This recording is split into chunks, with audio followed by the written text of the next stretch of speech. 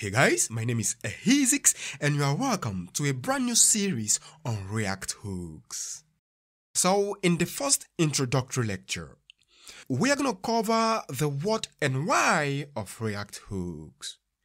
And in the upcoming lectures, we are going to discuss the useState hook, useEffect, useContext, useReducer, and a lot more. Alright, so I will be going over every single hook that is built into the core of React. Don't worry, if you are a newbie, I would take my time to carefully and simply explain the concept so that everyone understands it well enough. To proceed, do well to hit the like button, make sure to subscribe, and let's get started.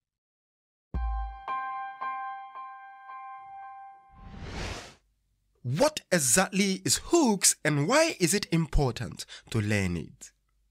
Alright, so what actually necessitated hooks?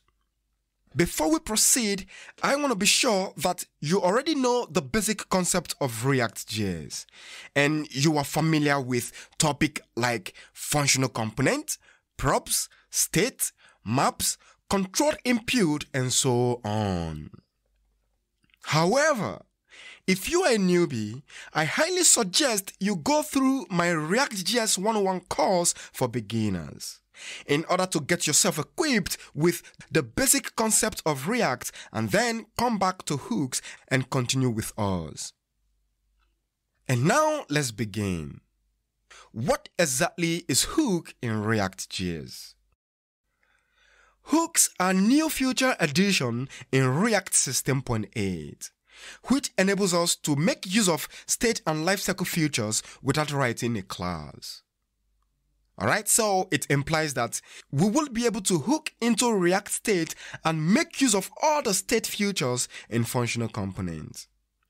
As a matter of fact, using React hooks, you can achieve exactly the same result you had using the lifecycle method. And you can do that with lesser code. Take note, React hooks works only with functional components. And now the question is, what necessitated hooks and why is it important to learn hooks? Point number one. Earlier on, when React was created, to work with classes, you have to clearly understand this keyword in JavaScript. And if you are familiar with JavaScript, you will know that this in JavaScript doesn't work exactly like in other languages. However, when it comes to React hooks, you don't have to worry about this keyword. You know why? It is simply because we won't use it anymore. Sounds good? Beautiful. Point number two. You will always have to bind event in class component. But with the introduction of hooks in functional component, no more method binding. And that is of course a huge relief. Point number three. Classes makes hot reloading very unreliable. Simply because they do not minify very well. Alright, so classes makes hot reloading very flaky. Point number four. Hooks makes it possible to shell stateful logic between components without changing your component hierarchy. Take note of these key points. You cannot use hooks inside of a class component. Hooks only works in functional components. Alright, so hooks can only be used in functional component. They are ineffective inside the class component. Note number two. Hooks do not contain any breaking changes and their release is backward compatible.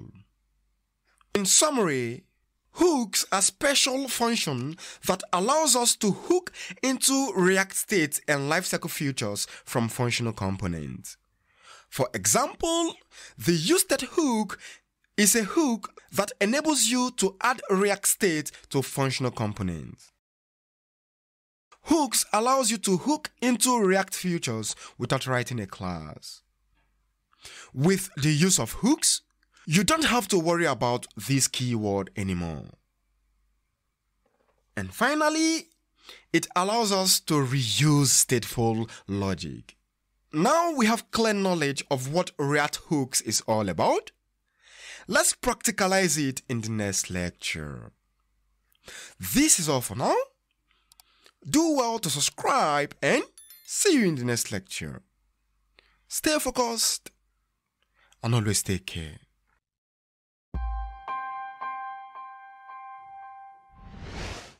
Let's proceed with the useState hooks by practicalizing it. Quickly create a new React application and give it a descriptive name. For example, you may decide to call it Hooks Practice. At my end, I have it created already. So, let's continue. Head on to VS Code. Open up the Explorer. Client. Right within the SRC, we are going to create the components directory. Right within the component, we are going to create a new file called counter.js. Generate the functional component. Perfect. Alright, so let's talk about the useState hooks. The useState hook is a special function that takes the initial state as an argument and then returns an array of 2 entries. The first element in the array is used to store the initial state, and the second element in the array is a setter function which accepts the argument that is used to update the initial state. Let's implement it quickly so as to have a clear knowledge of what I'm talking about. To proceed, first, we have to import the useState hook at the top. Come here, place a comma right here, open and close curly bracket, and I'm going to do useState, just like this. Okay, the useState hook is a special function, right? So we have to invoke it. Like this. This function takes in initial state as an argument. And in this example, the initial state is going to be 0, which then will return an array of 2 entries. Const array, so we are going to have count, comma, set count. Assign it like this. This syntax over here is called array destructuring. It is a feature of ES6.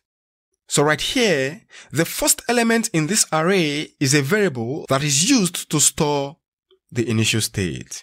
So the second element is a setter function which accepts an argument that is used to update the initial state. It's as simple as that. Take note, the initial state could be a number, boolean, string, or an array. Okay, so all of them can go in here within this parameter. Let's quickly display the count on the browser.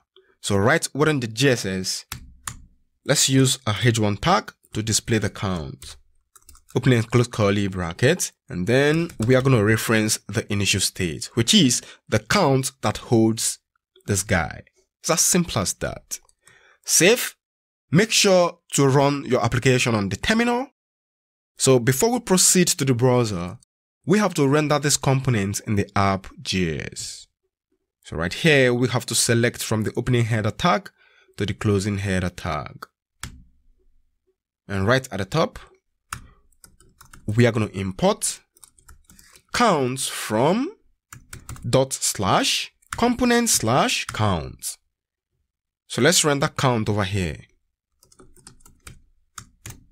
It's as simple as that. And again, make sure to run the application, save on the browser, and boom.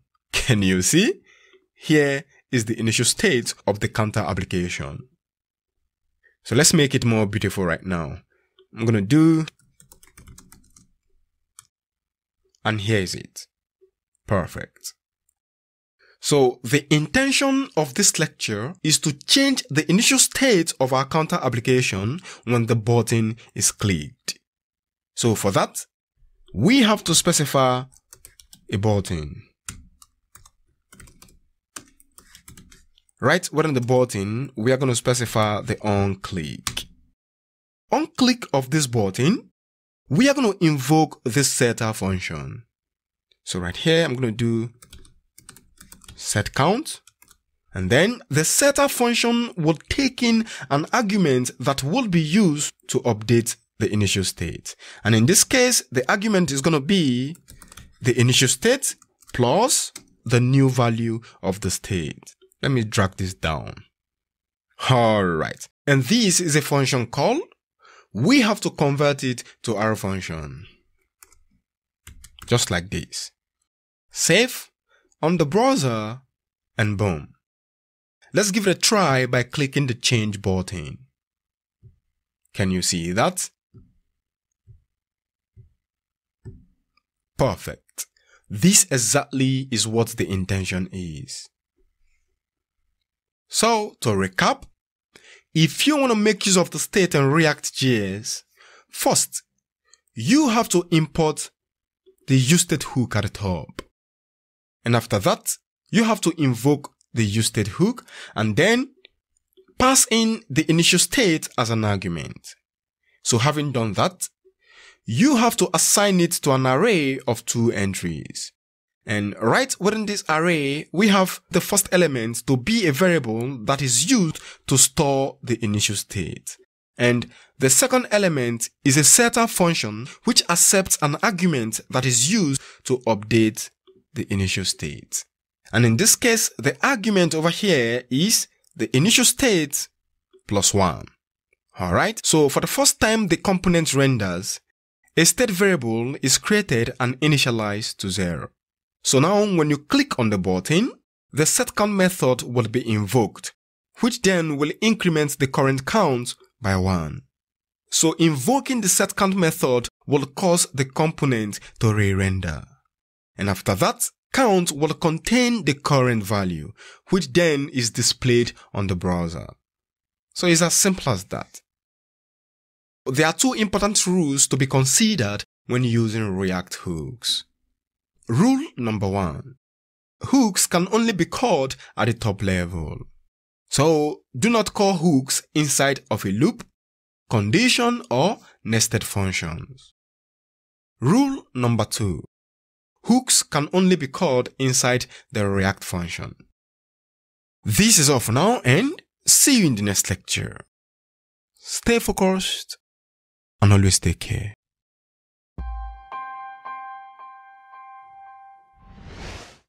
In this lecture, we are going to learn how to set state based on the previous state value.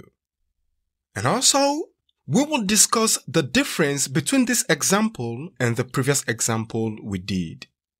So here in this lecture, we are going to demonstrate how to increment, decrement, and even reset the counter. So let's quickly do that. Within the components directory, we are going to create a new component called counter2.js. Generate the functional component. So let's quickly import the useState hook. It is a function. We have to invoke it and then take in the initial state as an argument.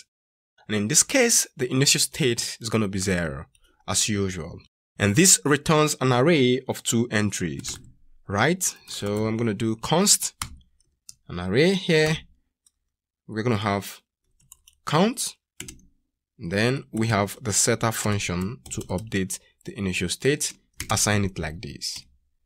Simplified. Alright, so having done that, let's quickly move on to the GSS. Let's use the h1 tag to display the count. Having done this, we have to implement the buttons. First, we are going to have here increment. Let's duplicate it 3 times. Here we are going to have decrement. And here we are going to have reset. Just like this. Let's specify the onClick. Taking an arrow function, we are going to invoke the set count.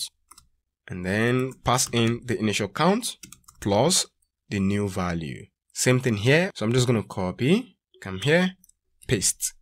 So the difference is that this is going to be subtraction. For the reset, we have to declare a variable const initial count equal 0.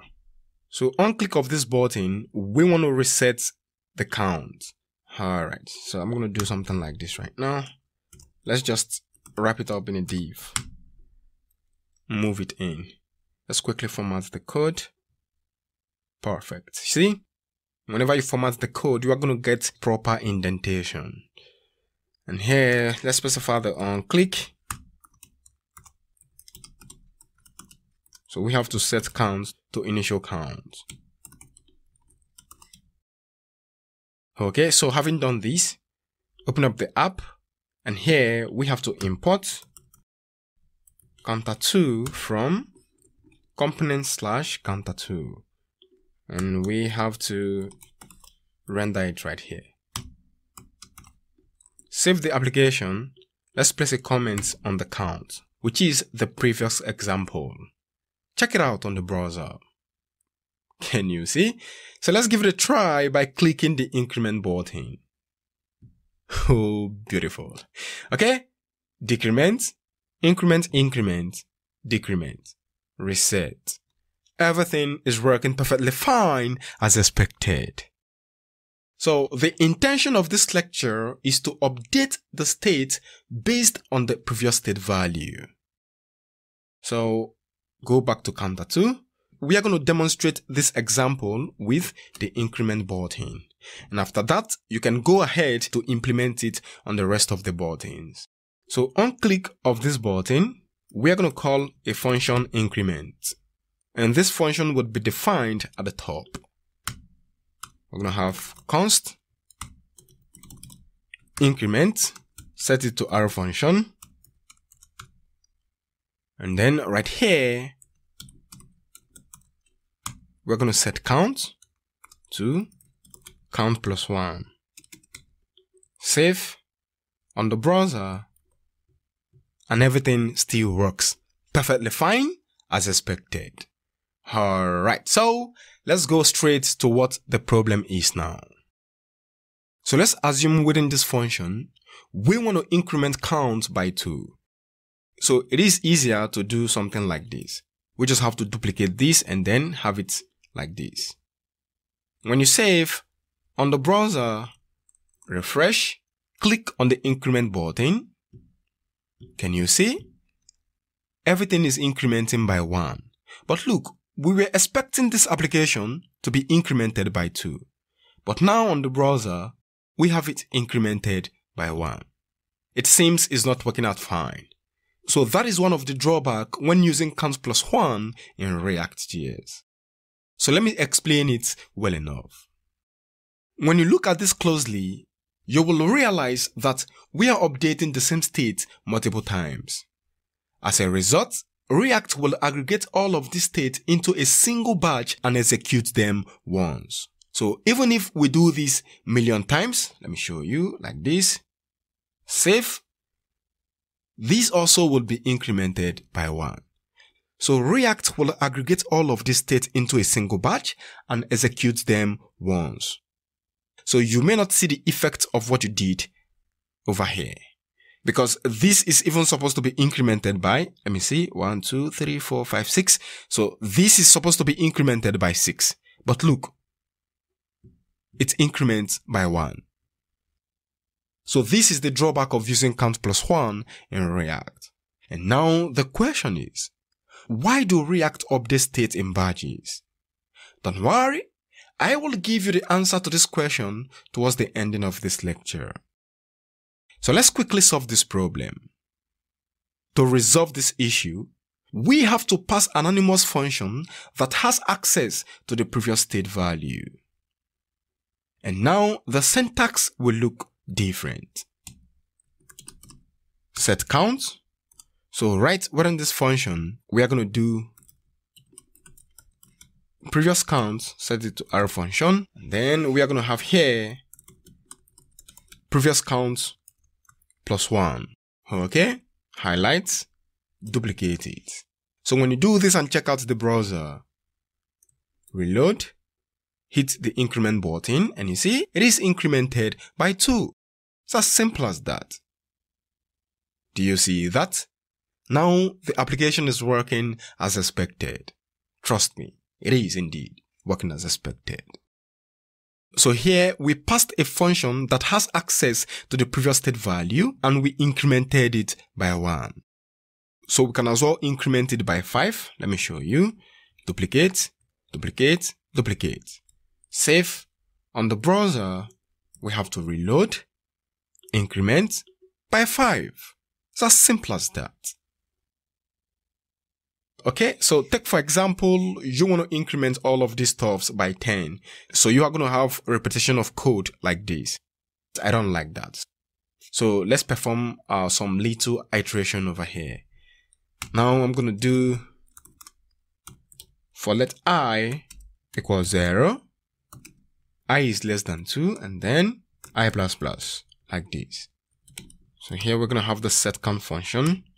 So right within, we are going to gain access to the previous state value. And then the previous state value plus 1.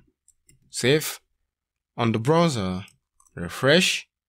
Hit on the increment. Can you see? It is incremented by 2. When you come here, you do 5. Save. On the browser, refresh. It is incremented by 5. So this brings us back to the question, why do React update state in batches? Let me give you an answer. The reason why React update state in batches is simply because in React.js, whenever the state gets updated, the component will re-render. So let's imagine we have this updated 1,000 times. It simply means our component is going to re-render 1,000 times. And that would deeply affect the performance of the application. So React gave it a thought and decided to update their state in batches. So it is going to aggregate all of those occurrences and execute them once. Okay, so I understand that this lecture is quite tricky, but I highly suggest you play the video over and over again to get it stick to your memory. This is all for now. See you in the next lecture. Stay focused and always take care.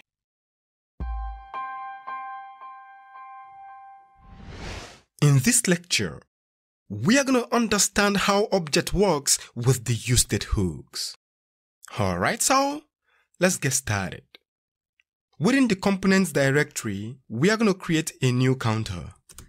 And I'm going to call it counter3.js.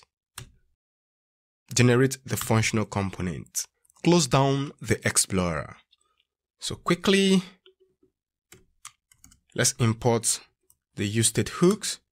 Let's declare the necessary state variables to be used. So here we are going to have const, an array, and right within this array, we are going to have employee, comma, set employee equal useState, and right in this example, the initial state is going to be an object.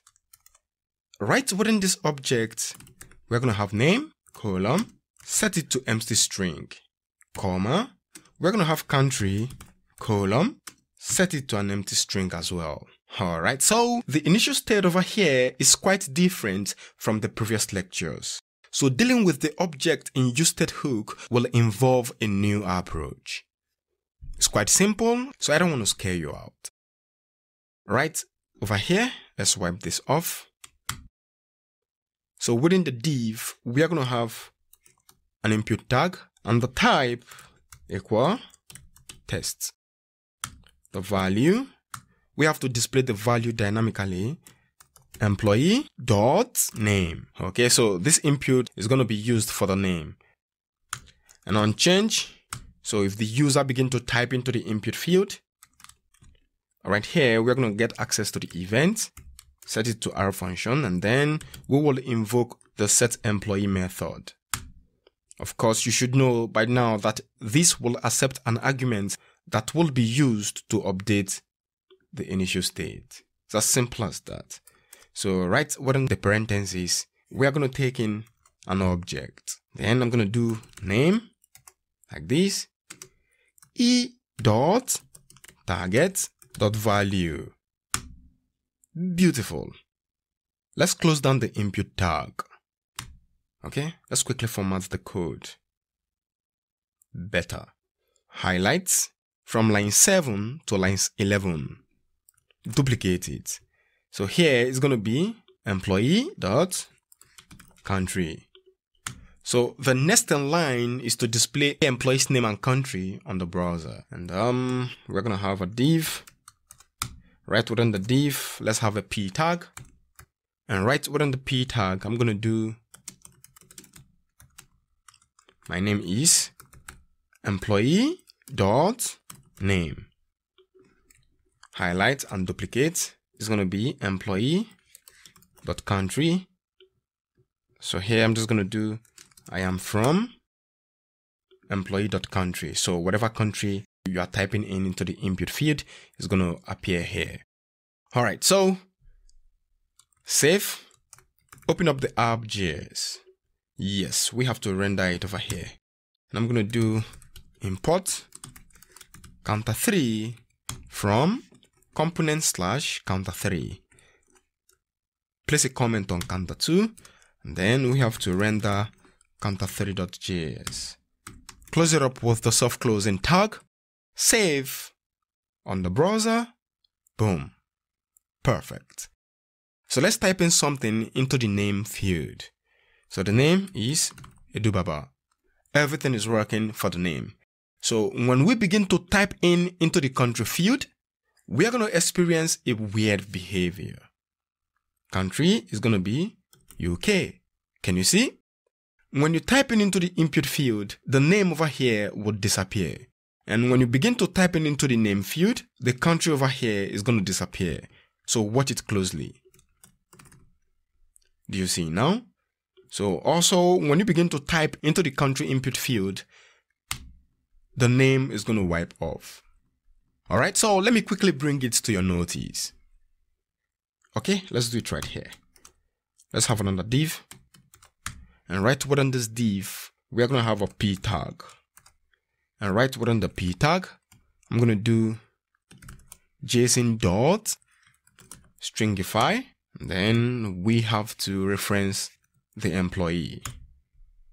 Save on the browser, and boom. Can you see? Now we have the name and we have the country. So when we type in into the input field of name, it is going to appear here in between this string. And when we type into the country, it is going to appear here in between this string as well. Check it out. So the name is going to be Edubaba. When I type in into the country field, can you see? The name disappears and the country stays. So this happens simply because the useState hook does not automatically merge and update object, unlike the setState method that is found in the class component. So the solution to this problem is to use the spread operator to manually merge and update the object. Let me show you quickly. It's extremely simple. So right here, we have to spread the employee like this. Okay. And here also, we have to spread the employee. So this will help to manually merge and update the object. As simple as that. When you save, all right, let's give it a try. Edubaba, and Edubaba appears here. The country, UK, and the UK appears here. Everything is working perfectly fine as expected. So, in conclusion, whenever you are dealing with object as a state variable, you have to make use of the spread operator to manually merge and update the object. This is all for now, and see you in the next lecture. Stay focused and always take care.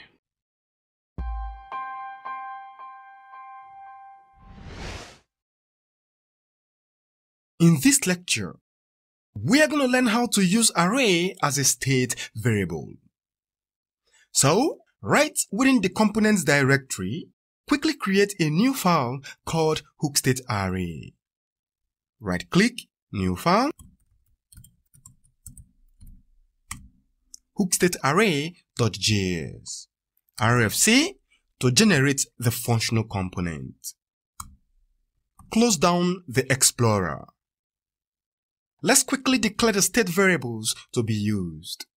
But before we proceed, first, we have to import the useState hook at the top level. Place a comma right here, open and close curly braces, useState. And now let's declare the state variable. Items, we have to set items. And the initial state is going to be an empty array. Okay, so the intention of this lecture is to add items into this array. Okay, so the items we are going to add into this array is going to come from the input field. So therefore, we have to declare the state variables for the input field. So let's imagine we want to add the names of employees into this array. And I'm going to do here, employee, comma, set employee equal useState. And the initial state is going to be an empty string. So whatever we have here will be added into this array. And the question is, how can we do that? Don't worry, I'm going to show you in a jiffy. Let's quickly move on to the UI. Highlight this, wipe it off. Now let's have a h2 tag, and I'm going to do add employee. Right below, we're going to have an input tag. Close it up with the self-closing tag, and then the type is going to be test. Value, we are going to take in this guy right here, which is this variable that is going to hold the initial state. Just quickly copy and paste it here.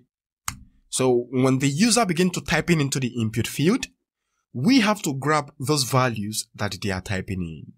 So for that, we have to specify the onChange. Right here, we are going to take in the arrow function. So right within the arrow function, we have to invoke the setEmployees setter function. So having done this, the arrow function over here is going to give us access to the events. And with the help of this event, we will be able to target and grab the value that the user is typing in. Event.target.value. It's as simple as that. So the intention is to add items into this array on button click. So let's quickly specify the button. And right within this button, I'm going to do add items. Within the button, we have to specify the on click. So on click of this button, we are going to invoke the add items function. Let's quickly define this function. Come to the top. So we are going to have const add items, set it to arrow function. So right within this function, we are going to invoke this setter function over here. Set items. So let's quickly pass in the value set for the item array. And in the previous lecture, we learned that the setter function do not have the capacity to merge and update. Or in the case of array, we can say that the setter function cannot append item to the end of the list. Therefore, we need to handle it manually with the help of spread operator. Let me show you quickly. Alright, so to set the item, we are going to have an array and then spread the item array. So lastly, we are going to push a new object. It's as simple as that. And right within this new object, we have to specify the ID, items.length, because we want an ID that will be used to uniquely identify the items that will be added into the array. Name, employee. So over here, right within this object, you can add as much as data as you want. So for example, if I want to add employee's address, you just have to duplicate the state variable and specify the variables and the setter function. Then come here, comma, you can add it below. It's as simple as that. Having done this, let's quickly map through these items. Let's do it right below the button. I want to use the UL tag, and right within the UL tag, we are going to have the curly braces and then items.map. Within the map method, we are going to take in an R function and then open and close parentheses. Right within the R function, we are going to pass in a parameter item. And this parameter represents each item in the list. Okay? And then here, we have to display it on the screen. And I'm going to do li. I want to use the li tag. Let's specify the key to be item.id. And right within the inner HTML, we are going to have item.name, which is this name over here. The ID and the name. Let's render this component right within the app.js. We have to import hookStateArray from component/hookStateArray. Place a comment on this. Come here, render hookStateArray. Save on the browser, and boom. Beautiful. Let's check it out. So here, I'm going to key in Edubaba as the first employee. And I hit on the button, it gets added. We're going to have Daisy, boom, Mike. Okay, so we're going to have Amaka. Friends, this name over here is dear to my heart. Alright, everything is working perfectly fine as expected. Teaching good? Beautiful. Go back to VS Code and let me explain what happens under the hood. Okay, so something is going on here and I have to explain it simply so that everyone understands it well enough. Let's move on to the function. Before we proceed, let's quickly format the code. Perfect. It looks clean and I love it. Okay, so when the add item function is called, this setter function would get fire up. So we make a copy of all the items in the array using the spread operator. To the list of copied items, we then append a new object. And by so doing, we are not overwriting the original array. This will actually append it to the end of the list. So in summary, when working with array as a state variable, first, you have to make a copy of the items using the spread operator. And having done that, you have to append a new item and pass it as an argument to the setter function. This is all for now and see you in the next lecture. Stay focused and always take care.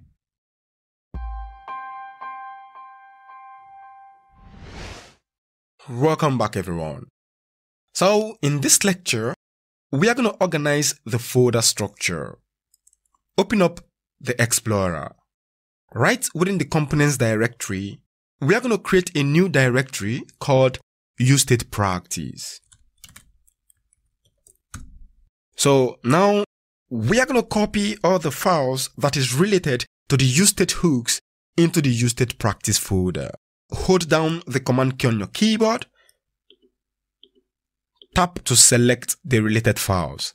drag and drop it into the useState practice. Click on Move.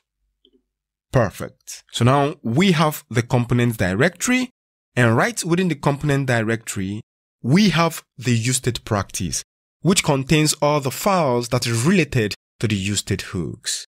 Because we are going to practice so many hooks in this course, so it is good we organize our folder structure. Now, the problem here is that the import will be missing. Close down the Explorer and then let's see what happens right in the terminal. Can you see? We are having problem with the import. Can you see? Alright, let's resolve it quickly. Go back to the app component because here is where we have almost all the imports. So let's quickly take off all of these stuffs and then let's do it from scratch like this. Import counter from ./component/ useState practice / counter. So you can do the rest at your end.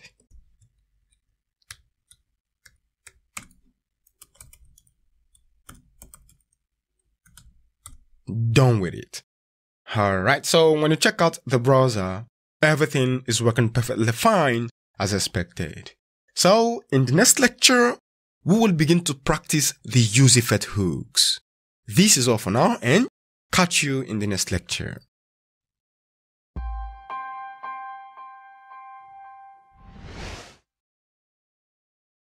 The useEffect is a hook for encapsulating code that has to do with side effects.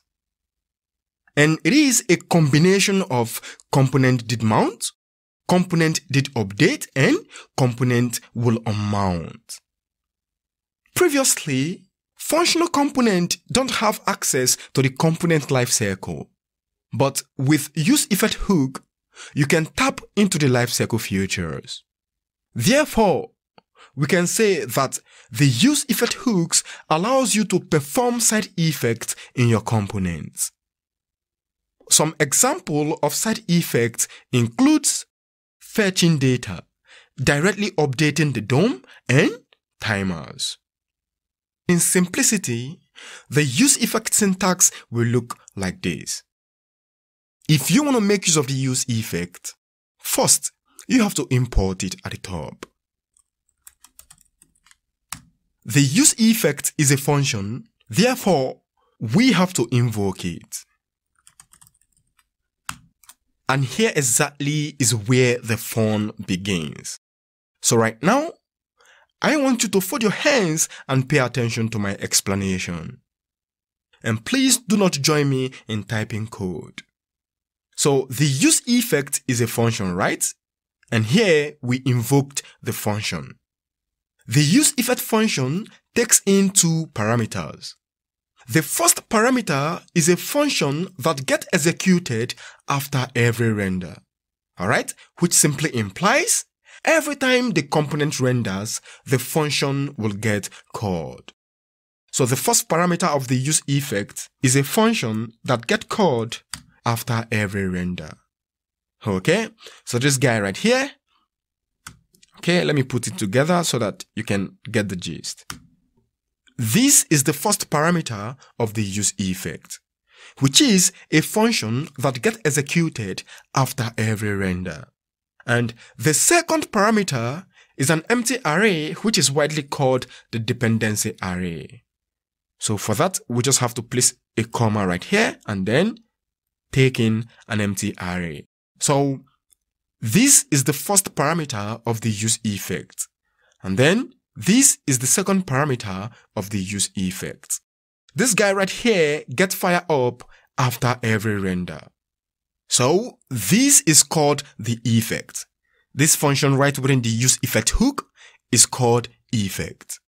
When an empty dependency array is passed as the second argument to the useEffect hook, it simply means the useEffect will run only on the first render. So whenever the component re-renders, the useEffect is not going to run. That exactly is the use of the empty dependency array. Another important point is that you can also condition effects using the probs or state value. and you do that by passing it right within this array. Don't worry, in the next lecture, when we begin the implementations, you will definitely understand it well enough. Alright, so this is just a glimpse of what the useEffect is. Another important point that I want you to take note of is that the useEffect is defined inside the component.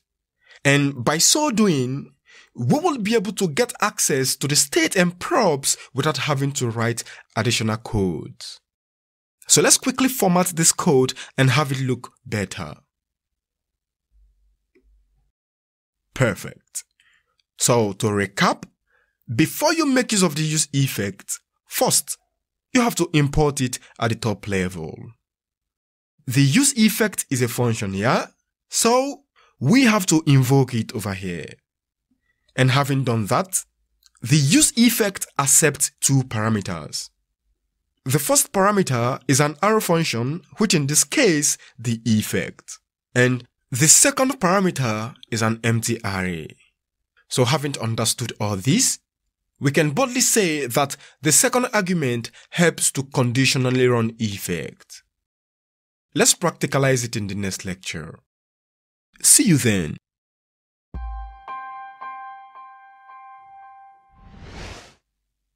In this example, we are going to build a very simple application that updates the document title when the button is clicked. So, we are going to mimic the componentDidMount and the componentDidUpdate. Quickly within the component directory, let's create a new package called useEffect practice. Command B to open up the Explorer. Right click on component, new folder. Right within the useEffect practice, we are going to create a new component called effectexample1.js. Generate the functional component. So let's forget about the side effect for now and let's create a simple counter application. Quickly import the useState hook. Let's declare the necessary state variable to be used.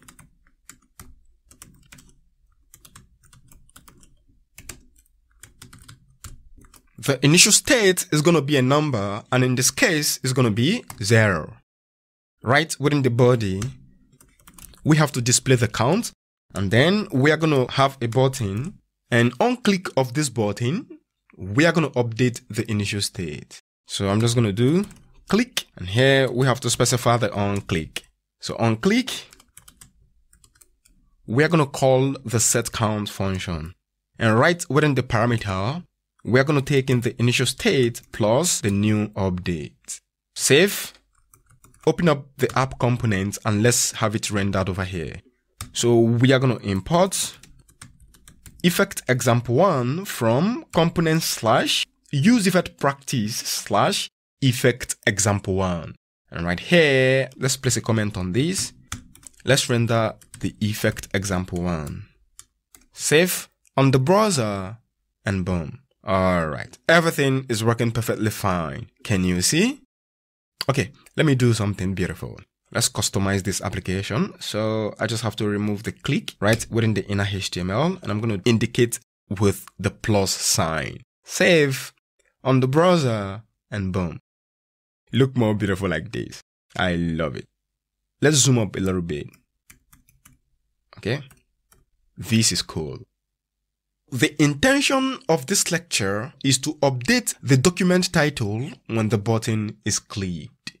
Let's do that by implementing the useEffect. To implement the useEffect, first, we have to import it. The useEffect is also a function, so we have to invoke it. Come here, and I'm going to do useEffect. The useEffect hooks accept a function as an argument, which gets executed after the component renders. And this is going to be an arrow function. So the function that is passed as an argument right within the useEffect hook function is called the effect. Okay, so we refer to this function as effect. So right within the effect, we are going to update the document title. Document.title equal, let's indicate with the backtick, and I'm going to do you clicked count times. So we are simply passing the count right here. Okay, when you save and go back to the browser, all right, let's click on the plus button. Do you see? When you observe carefully, you will realize that the title is updated. When I click, can you see? Now it says you clicked 2 times. I hope you can see that. All right, so initially the document title reads 0 times. So when we click on the button, it is going to cause the component to re-render. And after the component renders, the useEffect hook will get called. Click, can you see? And now we have you clicked 1 time. Click again, you clicked 2 times. And just like that. So whenever I click on the button, the state is updated and the component will re-render. When the component re-renders, this will cause the useEffect hook to get fired up, and then the document title will change to the updated count value. So this simply implies the useEffect hook gets called after the component renders. So now we can say that the behavior of this application is exactly as expected. Let me explain to you what happens under the hood. To cause side effects in functional component, first, we have to import the useEffect hook. The useEffect hook is a function. We have to invoke it. So after that, we are going to pass a function as an argument right within the useEffect function. So right inside the effect, we set the document title using the document title browser API. So whatever you have here within this anonymous function is going to get called after the component renders. So when React renders our component, it will remember the effect we used, okay? And then run our effect after updating the DOM. This happened for every render, including the first one. Take note of these key points. Point number 1. The useEffect runs after every render. Point number 2. useEffect is defined inside the component, and by so doing, we will get access to the state and props without having to write any extra code. And that was why we were able to access the document title. To recap, whenever you want to make use of the useEffect, you have to import it from React module. After the import, you have to call it right within the component, like this. So right inside the function, we are going to take in an arrow function as an argument. So right within the arrow function is where the transformation takes place. So after the component renders, this function would get called. This is all for now, and see you in the next lecture.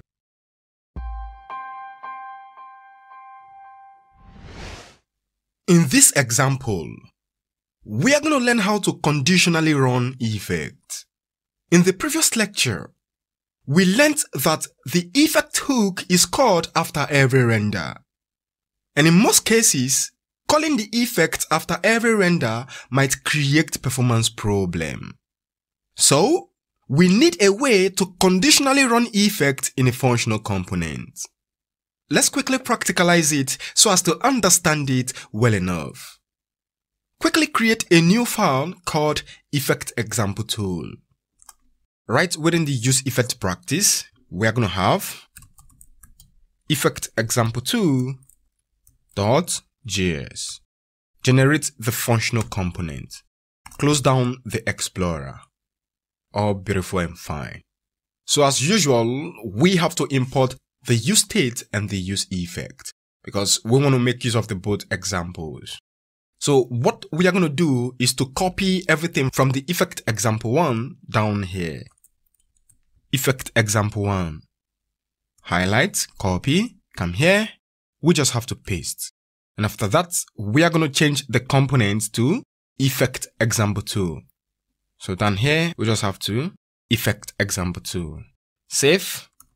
Open up the app component. And as well, we have to render effect example2. Import effect example2.js. Come here, place a comment on this, and then we are going to render effect example2. Save. Let's go back to the effect example2.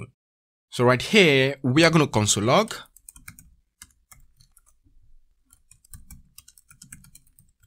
useEffect is called.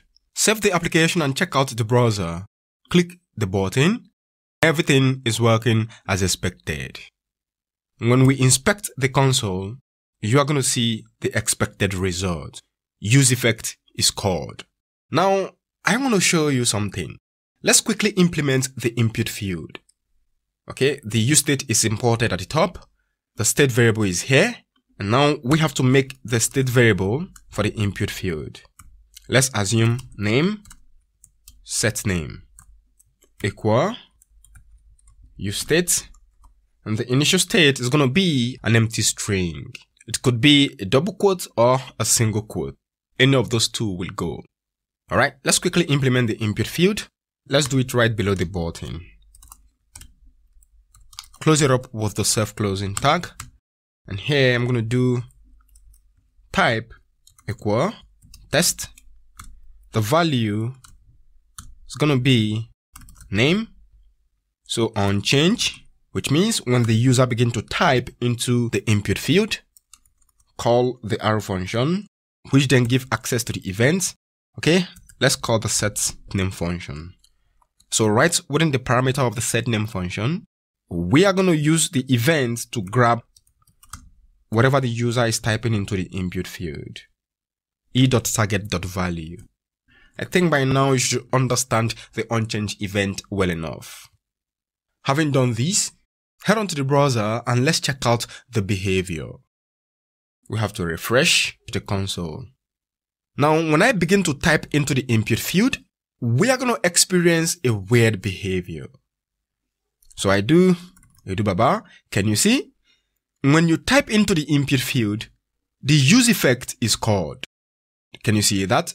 Now we have called the useEffect 7 times. But look, our intention is to call the useEffect only when the button is clicked. So when you also click the button, the useEffect is called as well. And when you type something into the input field, the useEffect is also called. So this call is actually irrelevant, and it will definitely slow down the performance of the application. It is not optimal.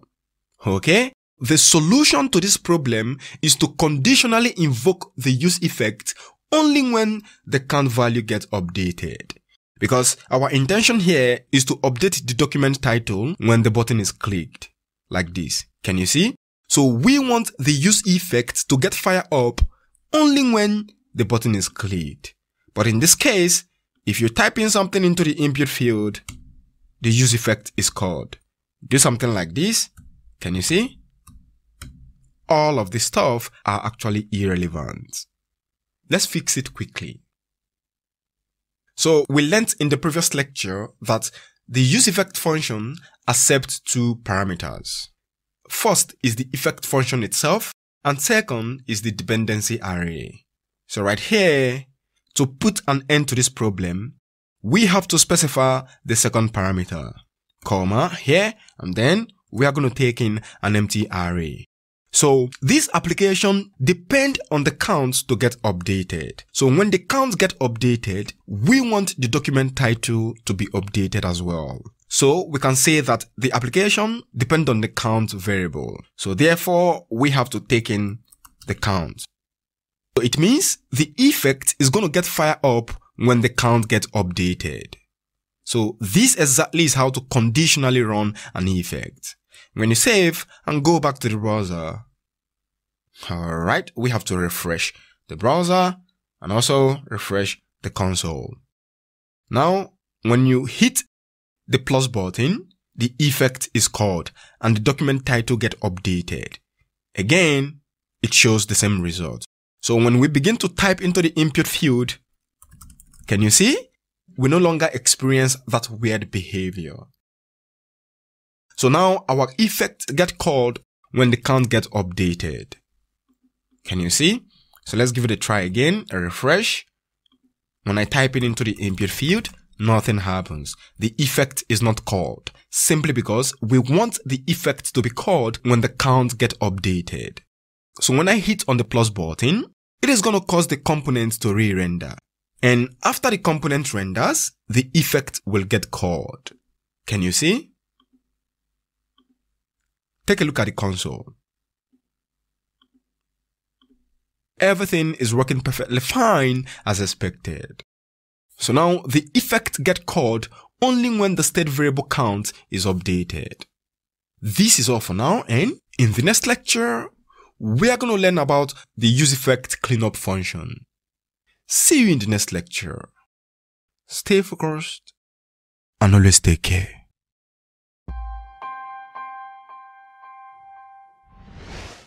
In this lecture, we are going to strengthen our knowledge on useEffect hooks. Precisely, we are going to discuss the useEffect cleanup function. So, what exactly is the useEffect cleanup function? The cleanup function is a function in useEffect hook that allows us to tidy up the code before our component unmounts. However, the useEffect hook is built in a way that we can return a function right inside of it. And this return function is exactly where the cleanup happens. The cleanup function prevents memory leaks and removes some unnecessary and unwanted behaviors. Take note, you cannot update the state inside the return function. So, for this example, we are going to build a simple application that will log the position of our mouse on the console, starting from the X and Y coordinates. So right within the useEffect practice, let's quickly create a new component called Effect Example 3.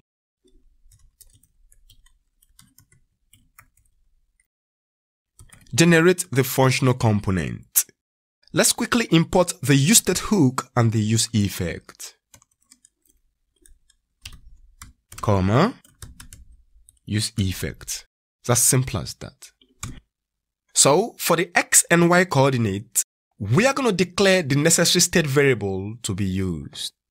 Right within the component, we are going to have const x, set x equal useState, and the initial state is going to be a number. In this case, 0. Highlight and duplicate. So here is going to be y. We have to set y. It's as simple as that. Let's define the function to log the mouse position. Const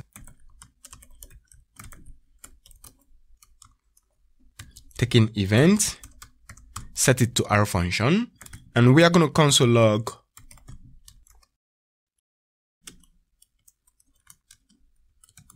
this is mouse event. And right here, we have to call the setter function for the X.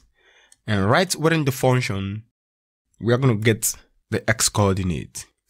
e.clientX, highlight and duplicate. So here we're going to get Y. So we have to call the setter function for Y. Oh, beautiful. Let's quickly call the useEffect. Right outside this function, which is within the component, we are going to invoke the useEffect.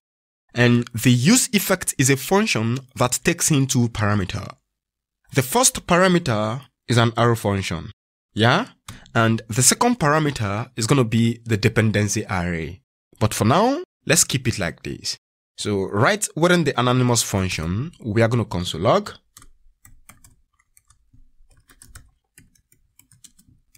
useEffect is called. And here we want to add the event listener. Window dot add event listener. So we are going to have it on mouse move. When you move the mouse on the browser, we want to pick the X and Y coordinate. Mouse move, then we are going to invoke the log mouse position. And here is it. It's as simple as that. So right within the body, we are going to display the position. Let's have a p tag.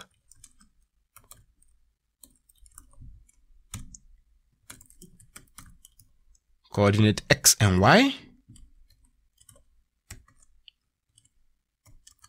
Save. We have to render it in the app.js. Come here. We have to import effect example3 from component/effect example3. Highlight. Place a comment on this. Close it up with self-closing tag. Save. Let's check out the result on the browser. Alt-Command-I to open up the console.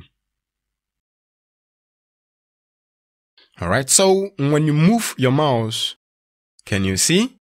You can now see the mouse position on the screen. But one thing we don't like is that each time we move the mouse, the effect gets called. The effect is called every time the component re-renders. Alright, so now we have to condition the effect by passing in the second argument, which in this case is going to be an empty array. So when we specify the empty array, we are practically telling React that this effect does not depend on any props or state. So there is no reason to call this effect on consequent re-renders, which simply implies it is going to get called only for the first time after the component renders. Let's pass in the empty array as the second parameter. Scroll up, and here we have to separate it with the comma and then take in an empty array. Save. On the browser, let's reload. Can you see? The effect gets called after the component renders for the first time. Now, when I move my mouse around, the effect is not going to get called anymore. Do you see? Now we have only the mouse coordinates logged into the console. But when I remove the dependency array, each time you move the mouse around, the component re-renders, and then that will cause this guy over here to fire up. Now see, take a look. Can you see? When I move the mouse, the component re-renders and the effect get fire up. And of course, we do not want the effect to get fire up each time we move the mouse. So therefore, we have to specify the empty array like this. When you specify the empty array, this will cause the effect to get fire up after the component render for the first time. So for the consequent re-renders, the effect is not going to get called anymore. So if you want your effect to get called only once, you have to specify the empty dependency array. And that's it. Beautiful. This is all for now, and see you in the next lecture.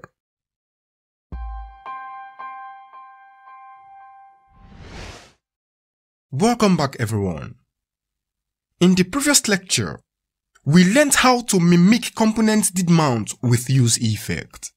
So, in this lecture, we are going to learn how to use component Will UnMount functionality that is available using the effect hook. Basically, what we are going to do in this lecture is to create a container component for the log mouse example that we implemented in the previous lecture. And right within the container, we are going to add the button that will be used to toggle the component display. So quickly create a new file called mouse container. So right within the effect practice, create a new file called mousecontainer.js. Generate the functional component. Let's quickly import the useState hook. And also, we have to import the effect example3.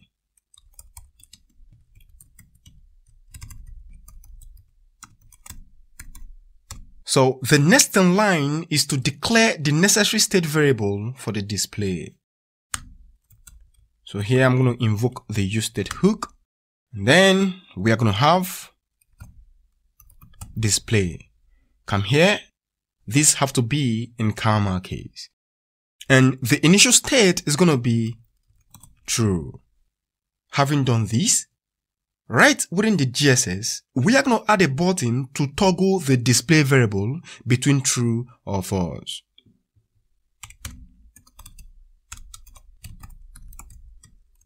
Toggle display. Specify the on click. So we are going to invoke the setter function for the set display. And now we're going to have here not display.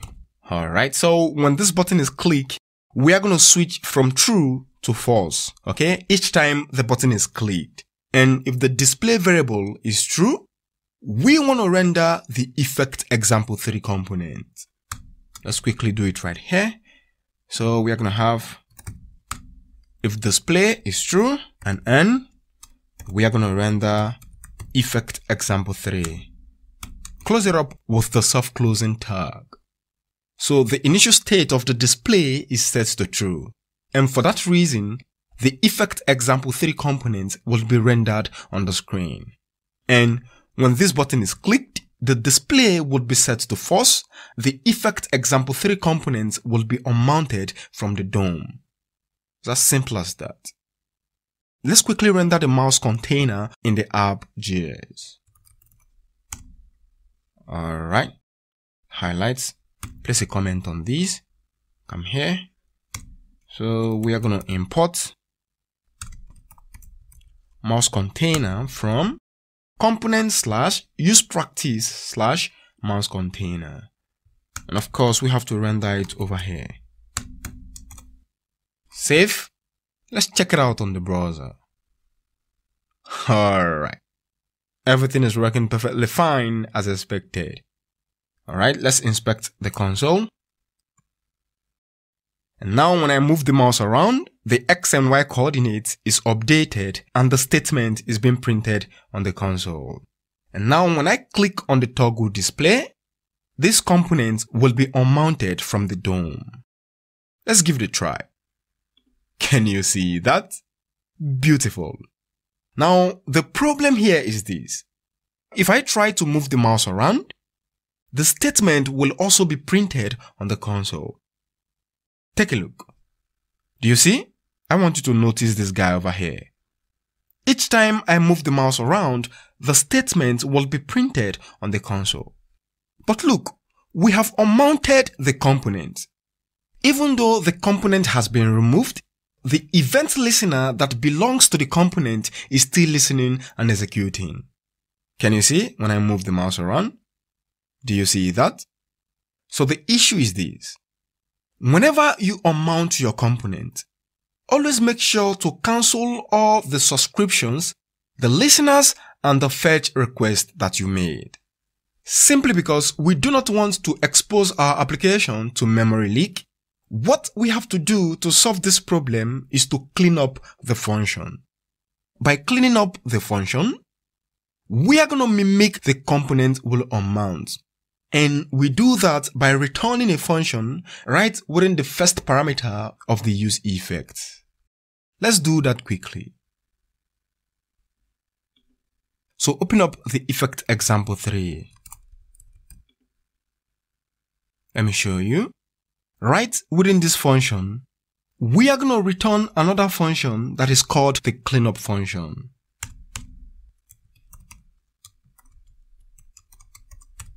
And I'm going to do window dot remove event listener on mouse move, comma, log mouse position. It's as simple as that. And now we are going to log something on the console to actually indicate that we've cleaned up our function. Console.log.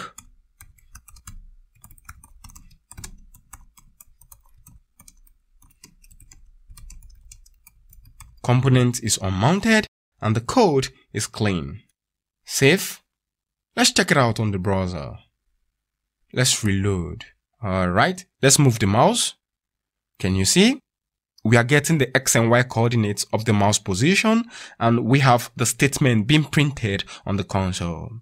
Now, when I click on the toggle display, the effect example 3 component will be unmounted. Take a look. Let's move the mouse around to check if everything is cool. Can you see? So it is no longer listening to the event. And now on the console, component is unmounted and the code is clean. Take note of this key point. Whenever you want to unmount your component, always make sure to cancel all the subscriptions, the listeners, and the fetch request you made. This is all for now. See you in the next lecture. Stay focused and always take care.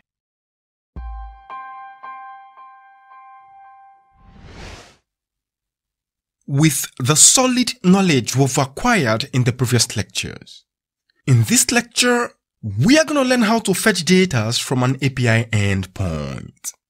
So, to implement this example, we are going to use the JSON placeholder API.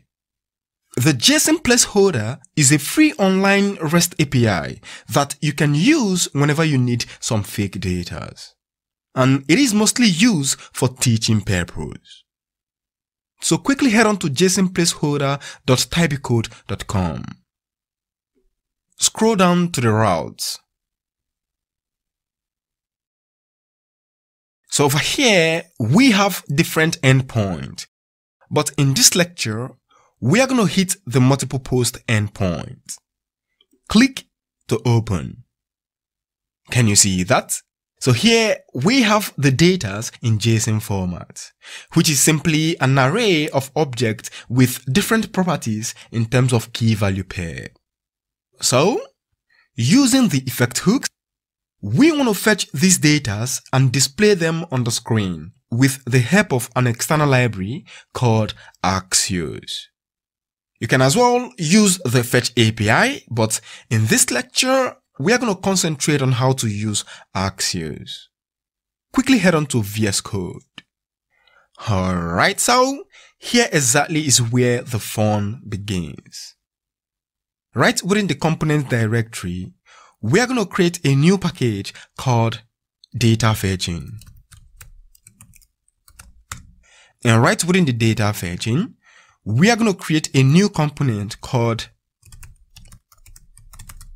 fetchMultiplePost.js. Generate the functional component. Let's quickly declare the state variables to be used. But before we proceed, first, we have to import the useState hook at the top level. And right here, we are going to declare the state variables for the post. I'm going to do const post, comma, set post. And the initial state is going to be an empty array. When you observe the array destructuring, you will realize that the element is named with plural word. You know why? It is simply because we are fetching multiple data. So when you are writing code like a pro, you will always have to focus on naming conventions. Alright, I talk too much. Let's continue.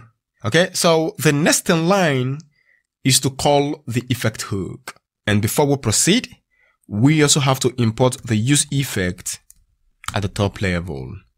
And here, we are going to call the useEffect function. And the useEffect function takes in an arrow function as its first parameter. So right within this arrow function is where we are going to make the get request. But before we proceed, we also have to install an external library called Axios. Quickly head on to the terminal. We have to stop the currently running server. Ctrl+C to stop. And make sure you are in the client's directory. And then I'm going to do node package manager, install Axios. The installation is ongoing. Done. Axios installed successful. And at the top, we also have to import Axios from Axios module. It's as simple as that. So right within the effect function, we have to make a GET request to the URL. And I'm going to do Axios.get. And then go back to the browser. So we have to copy the URL.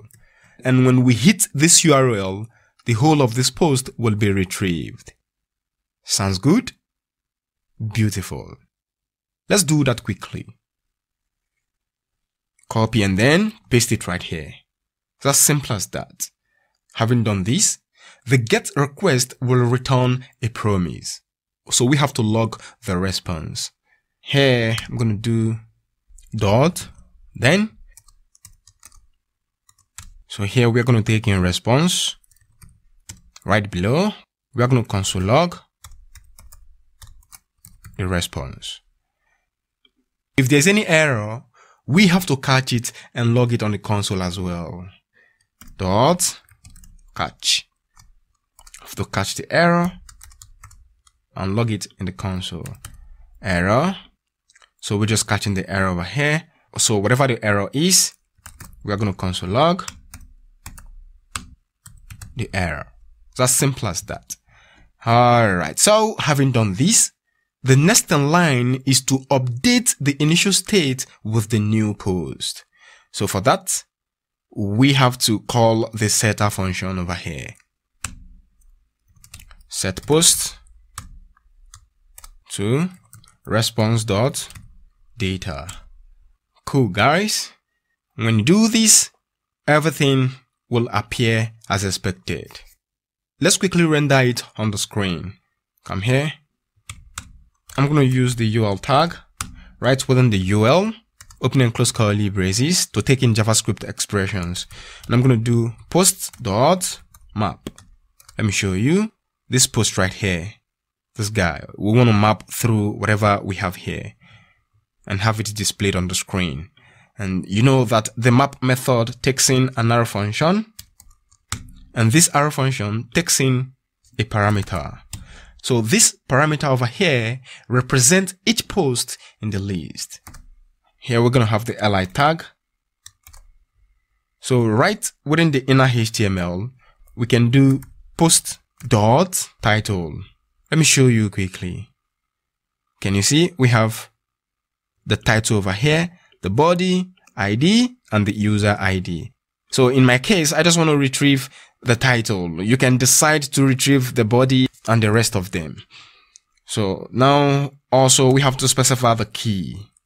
Key equal post.id, which is this ID over here. How beautiful.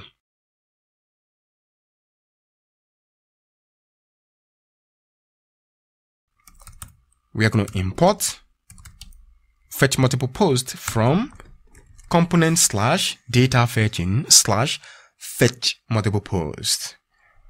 And close this up quickly. Fetch multiple post.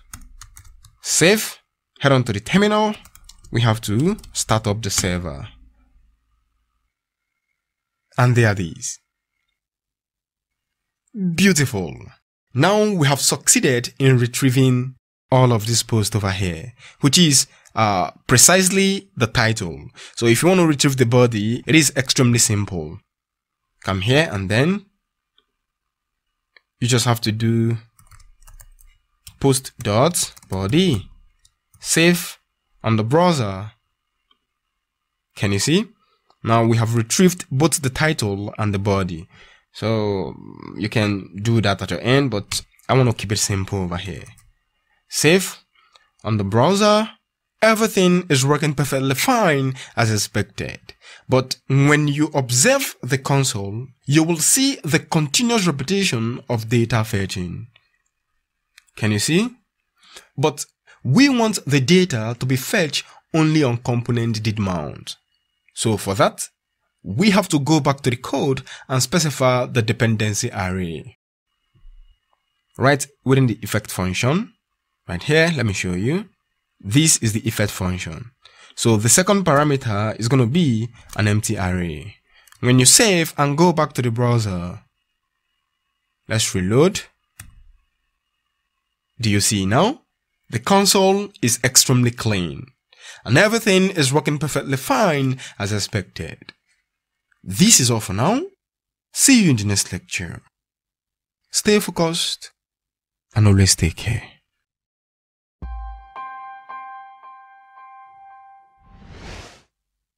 Welcome back everyone. In this lecture, we are going to learn how to fetch single post by passing in the post ID to the getRequest, which simply implies we are going to retrieve a post based on its ID. Let me break it down. Quickly head on to jsonplaceholder.typicode.com. Scroll to the route.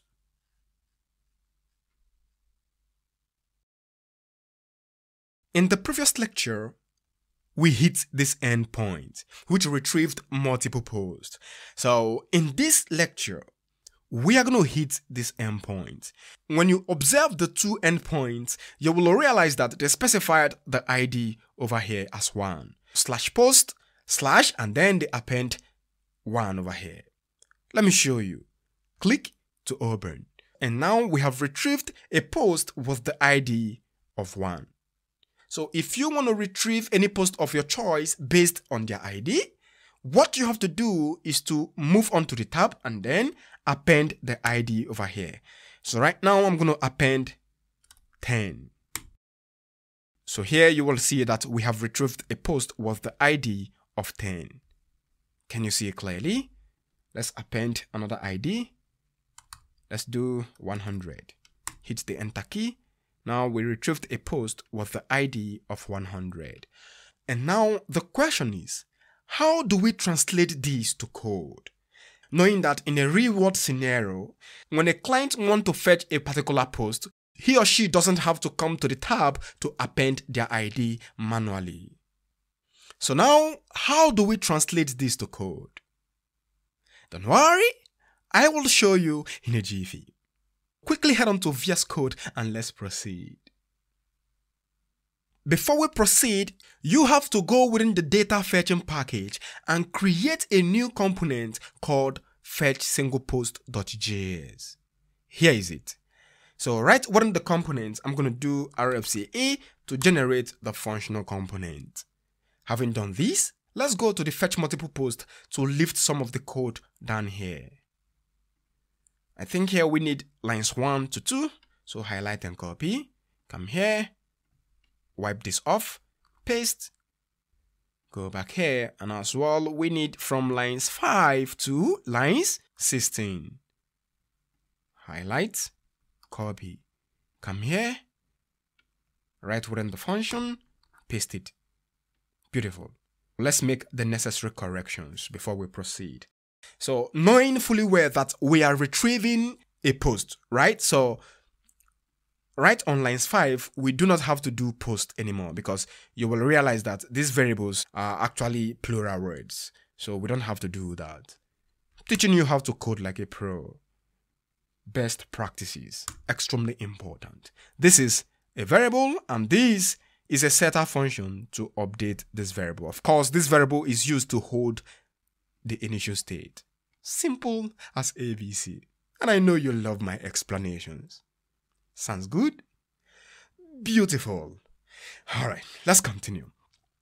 Having done this, the next line is to make some changes on lines 8. Because in this particular scenario, we want to grab the ID dynamically, right? So we want to impute the ID right on the input field. So what I'm going to do here first is to change this to backtick. And the backtick is located at the top left corner of the keyboard, right below the escape key. Having done this, let's quickly append the ID. So I'm going to do slash. Now we don't have to do ID like this. You know why? It is simply because we want to impute the ID by ourselves. So I'm going to do here $, and then open and close curly bracket. So now we can append the ID, and this will come dynamically. Having done this, we also have to create the state variables for the ID. So I'm going to do const ID, comma, set ID. The initial state of the ID is going to be empty, just like this. Yeah? Okay, fine. So right within the JSS, the next in line is to convert this to a controlled component, simply because we have to make use of the input field. So I'm going to do input type. Input type is test. And let's close it up with the self-closing tag. The onChange here is equal. We're going to gain access to the event. Outside here, we have to update the input field. So I'm going to do like this, set ID, because the ID is what is going into the input field. Now I'm going to do, e.target.value. It's as simple as that. Lastly, we have to display it with the h1 tag. You can display it with any tag that you like, but for me, I just want to use the h1 tag for teaching purpose. Post dot, what do we want to display? We can decide to display the body or the title, whichever one you want to display. So now let's do title like this. When you save, now we have errors. So let's come here. It says set post is not defined on lines 12. All right, guys, take a look. Here on lines 12, we need to change this to post, knowing that we actually made changes over here. Yeah. So when you save the application, go back to the browser and boom. Now we have the input field here. So when I do 1, nothing happens. You know why? It is simply because our application now depends on the ID to get fire up. Do you understand? Let me show you. Come here. So here we just have to do ID. When you save on the browser, look, now we have the post with the ID of 1. Let me show you. Let's do 2. Can you see? 3, 4, 5, 6. Now when I change the ID to 100, it retrieves a post. Let me show you on the console. So I have to refresh, then Alt-Command-I to open up the console. So here I'm going to do the ID. I'm going to do 2 like this. Check out the data. Now we have the post with the ID of 2. This is the post body and this is the post title. This is all for now. Do well to subscribe and hit the like button.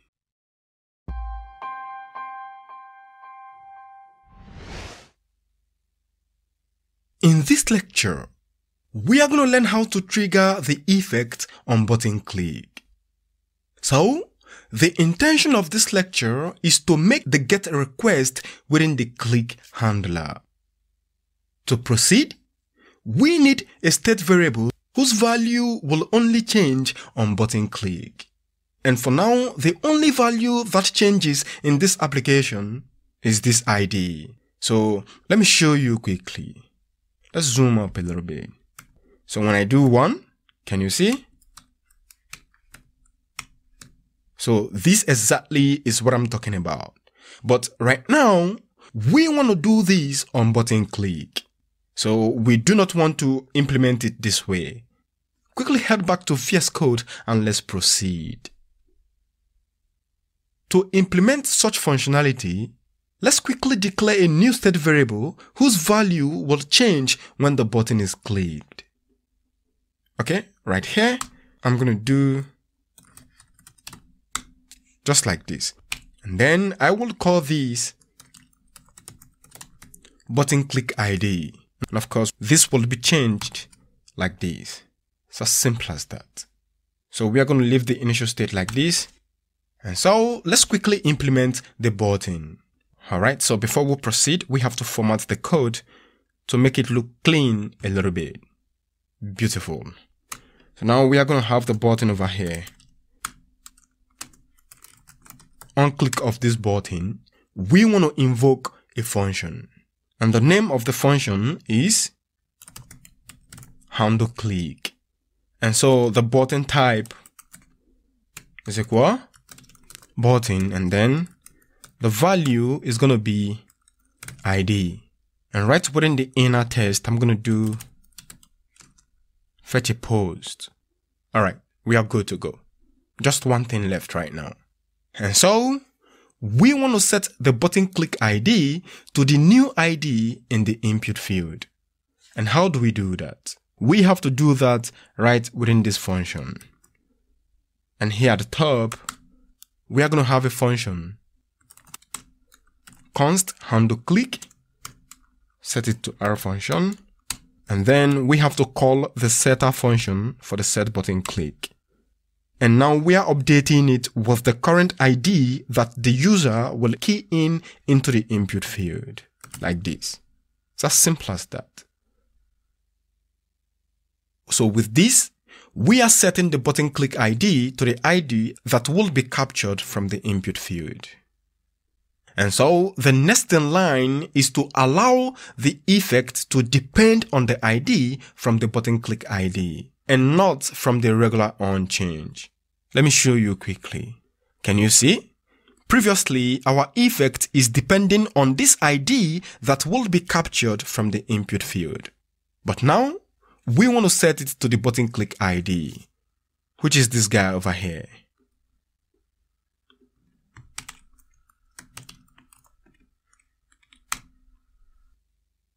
And as well, here, we have to change it to button click ID. So the ID that we captured from the input field is being stored right inside this guy over here. Let's check it out on the browser. Save on the browser. Let's do 1. Hit on fetch. Beautiful. Let's do 2. Hit on fetch. Perfect. Friends, everything is working perfectly fine as expected. This is all for now. See you in the next lecture. Stay focused and always take care.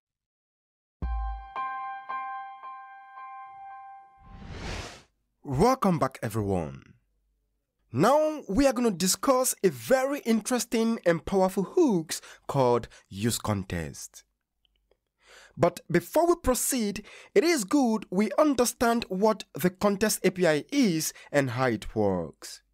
So after that, we will explore the useContext hooks which make things easier.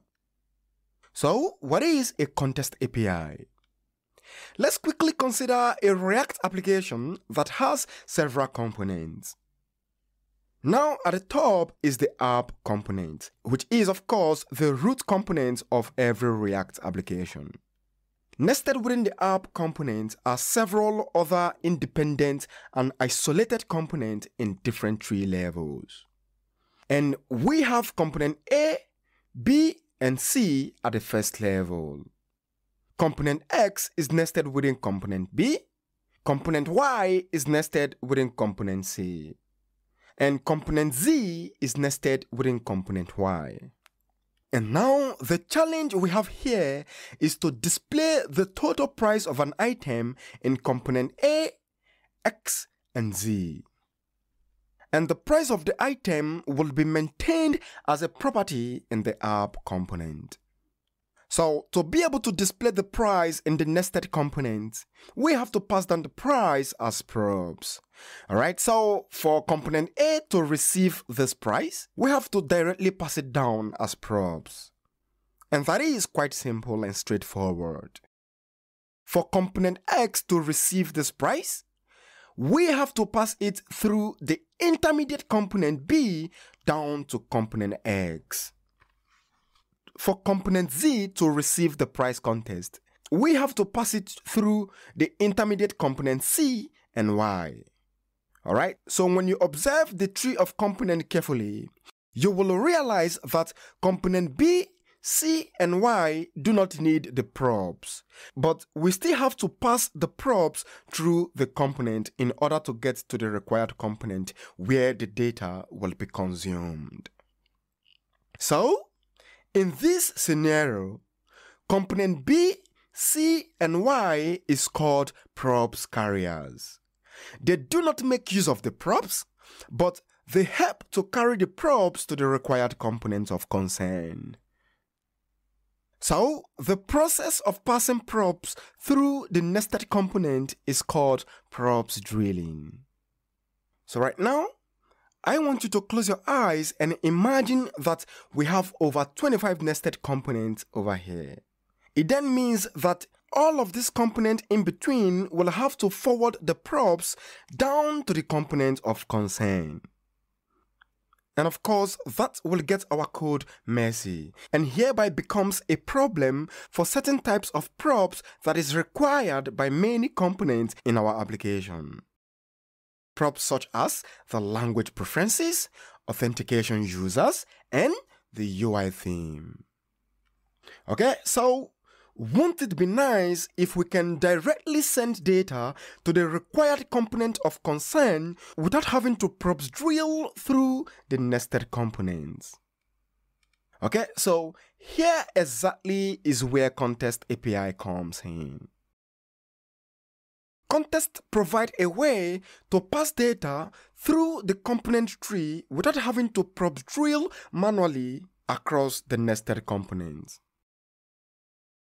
In other words, React Context allows us to share data across our components more easily. It helps to avoid probes drilling. Yeah, so this is all for now.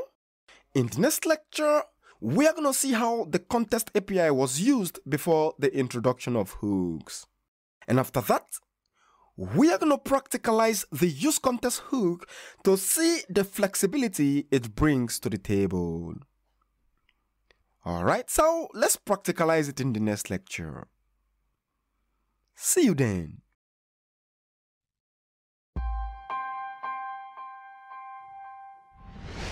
In this lecture, we are going to have a practical understanding of Context API and how it works.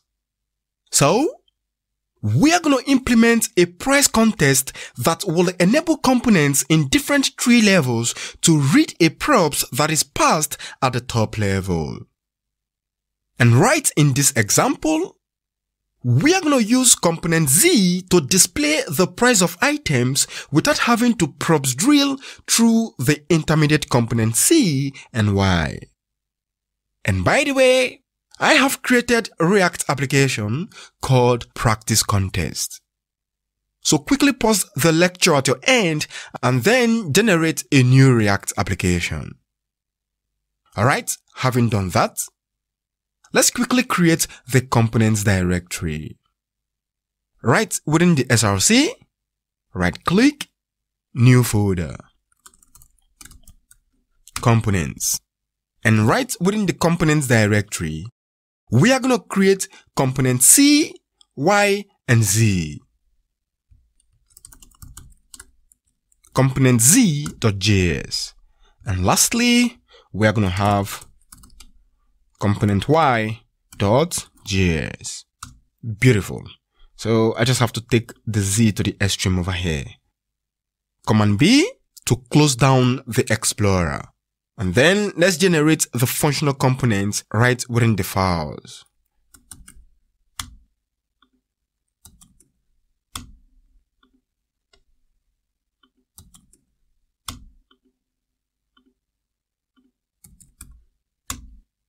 And now we are going to focus on the right edge of the tree. Okay, so when you observe the right edge of the tree, you will realize that component Z is nested within component Y. Component Y is nested within component C. And lastly, component C is nested right within the app component. So let's quickly follow this pattern and transform it into code. So following the pattern of the tree, component Z is nested in Y. So here is component Y, we are going to import component Z from component Z. And then let's render it over here. Component Y is nested within component C. Go back to component C, import component Y, and then here we have to render component Y. Lastly, component C is then rendered in the app component. Go to the app component, import component C from component/component C. And right here, we have to render component C. It's as simple as that. Alright, so here exactly is where the fun begins. To implement contests, we have to follow 4 steps. Step 1 is to create the contest using the createContest method. Right at the top. And please do not do it right here. Okay? Don't do it within the component. It has to be outside here. Beautiful. And now we are going to create a price contest. Const price contest equal react dot create contest.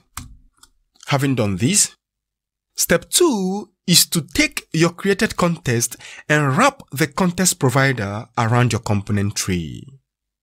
So here, I just have to highlight this guy for now and then cut it off. And over here, we are going to do price contest dot provider. Perfect. And then we have to paste the component in between. It's as simple as that. Alright.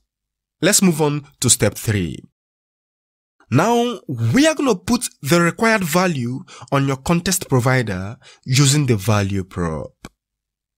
What I'm going to do right here is to take in props, which is value equal.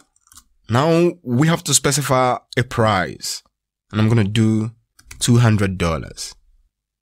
And lastly, step 4 is to consume the value within any component using the contest consumer.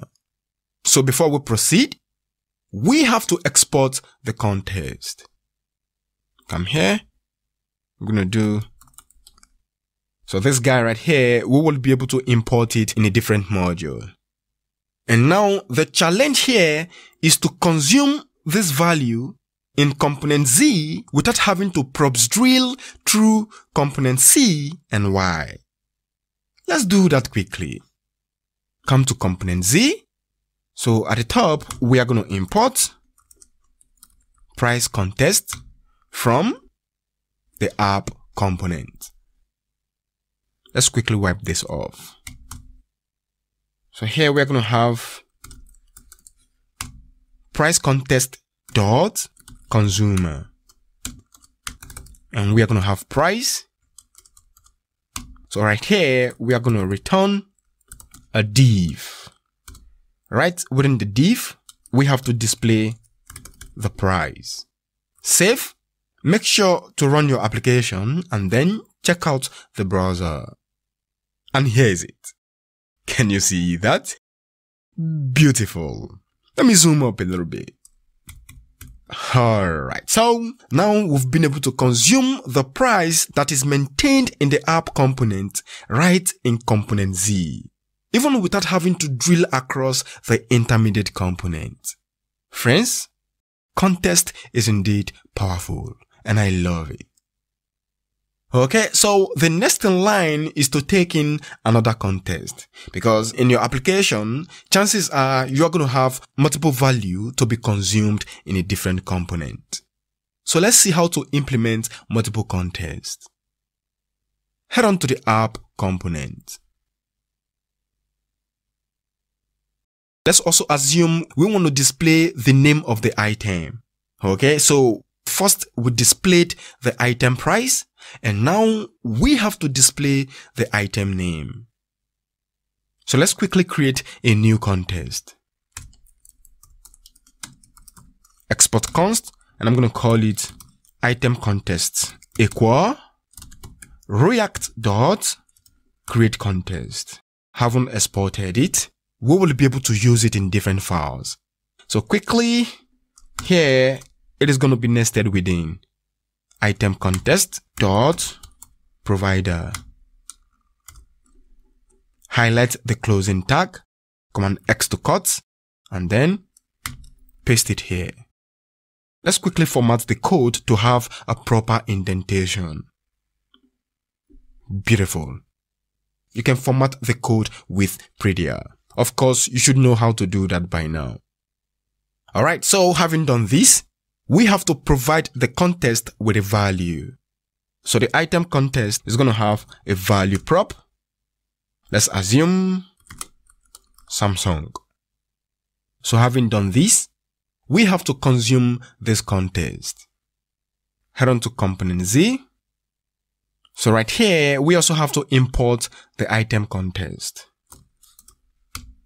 Having done that, come here, highlight, Command X to cut, and then we are going to return the item contest dot consumer. Open and close curly brackets, and then we are going to have the function over here, and right within this function, we are going to return the div. Command V to paste the div.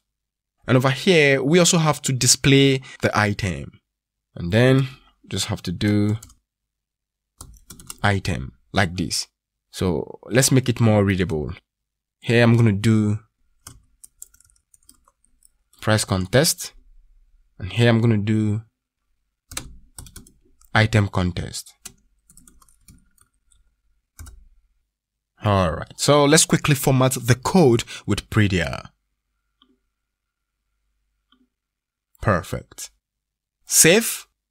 Let's check it out on the browser. Can you see that? Price contest is $200. The item is Samsung. Friends, this is extremely awesome and I love it. So now we are able to get multiple contest value. But one thing I want to say is that this approach is quite bulky.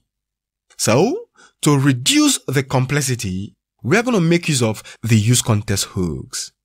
And then you are going to see how we can consume multiple contests just in few lines of code. This is all for now, and in the next lecture, we are going to practice the useContext hook. See you in the next lecture. Stay focused and always take care.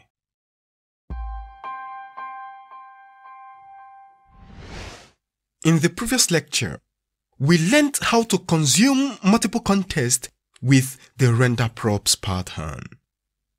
And in this lecture, we are going to consume that same multiple contest using the useContext hooks. Let's practicalize it quickly. Alright, so there's no need to create a new component. So we are going to use component Y to consume the contest value right in this lecture. Head on to component Y. One thing you have to keep in mind is that the steps to implement contest remain exactly the same. But the only thing that will change is the pattern of consumption. Okay, so useContext is very easy to consume contest value with few lines of code. To proceed with the useContext hook, first, we have to import it at the top. Place a comma right here, and then useContext. The next in line is to import the necessary contest to be used. Import price contest from app component, and then we also have to import the item contest. They are both coming from the app component. Having done this, the next in line is to invoke the useContext hook. Alright, so the useContext is a function, so we have to invoke it. Right within the useContext function, we are going to pass in the price and the item contest as parameter. So useContext, and then we are going to pass in the price context, highlight, duplicate. And here we are going to pass in the item context. The useContext will return the context value. So let's assign it to a constant variable. Here I'm going to do const, and I'm going to call the variable price. And here I'm going to call the variable item, just like this. It's as simple as that. Let's wipe this off. And lastly, we have to consume the context. And friends, take a look. It is extremely easy. To consume the context, we just have to reference these variables. Alright, let me show you quickly. Here I'm going to do price. Okay. And I'm going to do here item. Save on the browser. And there it is. Can you see that? Beautiful. We can now consume multiple contexts just in one line. This is fantastic and I love it. Okay, so to be honest with you, the introduction of hook in React makes things very easy.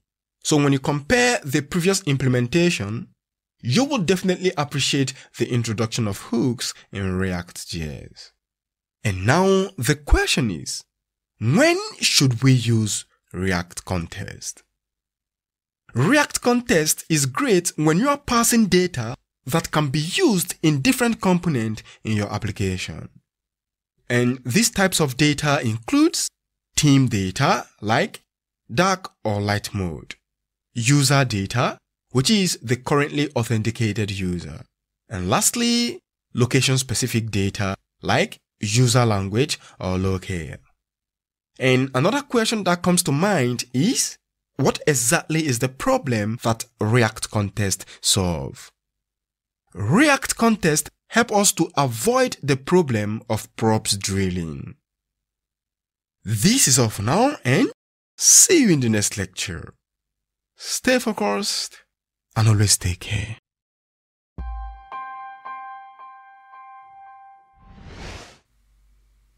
Welcome back everyone. In this lecture, we are going to discuss the useReducer hook.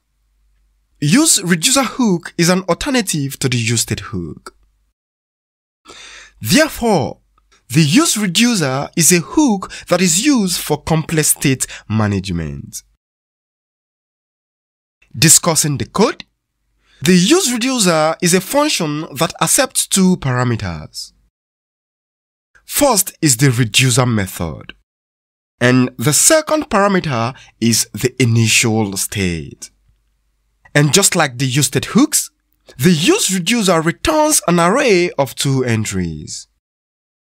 The first element in the array is the variable that holds the state, and the second element is the dispatch method, and the dispatch method is used to dispatch an action. Then we assign it like this. Now let's break it down starting from the parameters. So the first parameter is the reducer method. Yeah? So the reducer method also takes in two parameters. First is the state, second is the action, and then it returns a new state, which is gonna be a switch case. And the switch expression is gonna be an action. Alright, so don't worry. In the next lecture, when we begin to practicalize it, you will definitely understand it well enough. This is all for now. See you in the next lecture. Stay focused and always take care.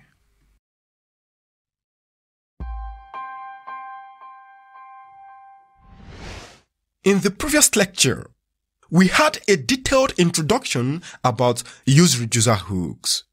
So, in this lecture, we are going to proceed with the practical example. We are going to demonstrate this example by implementing a simple counter application. So, we will be able to increment the counter value, decrement, and even reset the counter value to 0. Though the application might appear simple, but again, it exhibits the pattern that you will see in your everyday coding. Quickly within the components directory, let's create a new package called useReducerPractice. Within this package, let's create a new component called myCounter1. Generate the functional component. Right within the GSS, go ahead to create 3 different buttons. So right within the div, we're going to have a button, the increment, and I'm going to duplicate it twice. And this is going to be decrement, and this is going to be reset button. So the next in line is to create the counter that will be displayed in the GSS. So for that, we need the useReducer hook. To implement the useReducer hook, first, we have to import it at the top level. So here I'm going to do useReducer. Having done that, just like other hooks that we studied in the previous lecture, the useReducer hook is also a function. We have to invoke it. So right within the component, we are going to invoke the useReducer hook. Let's quickly have a resense of the syntax. Previously, we learnt that the useReducer hook accepts 2 arguments. The first argument is a reducer method, and the second argument is the initial state. So right within the parameter, we are going to have the reducer method, comma, and then the initial state. Having done this, the next in line is to declare the initial state and define the reducer function. So go outside the component, right at the top, we are going to have const initial state equal 0.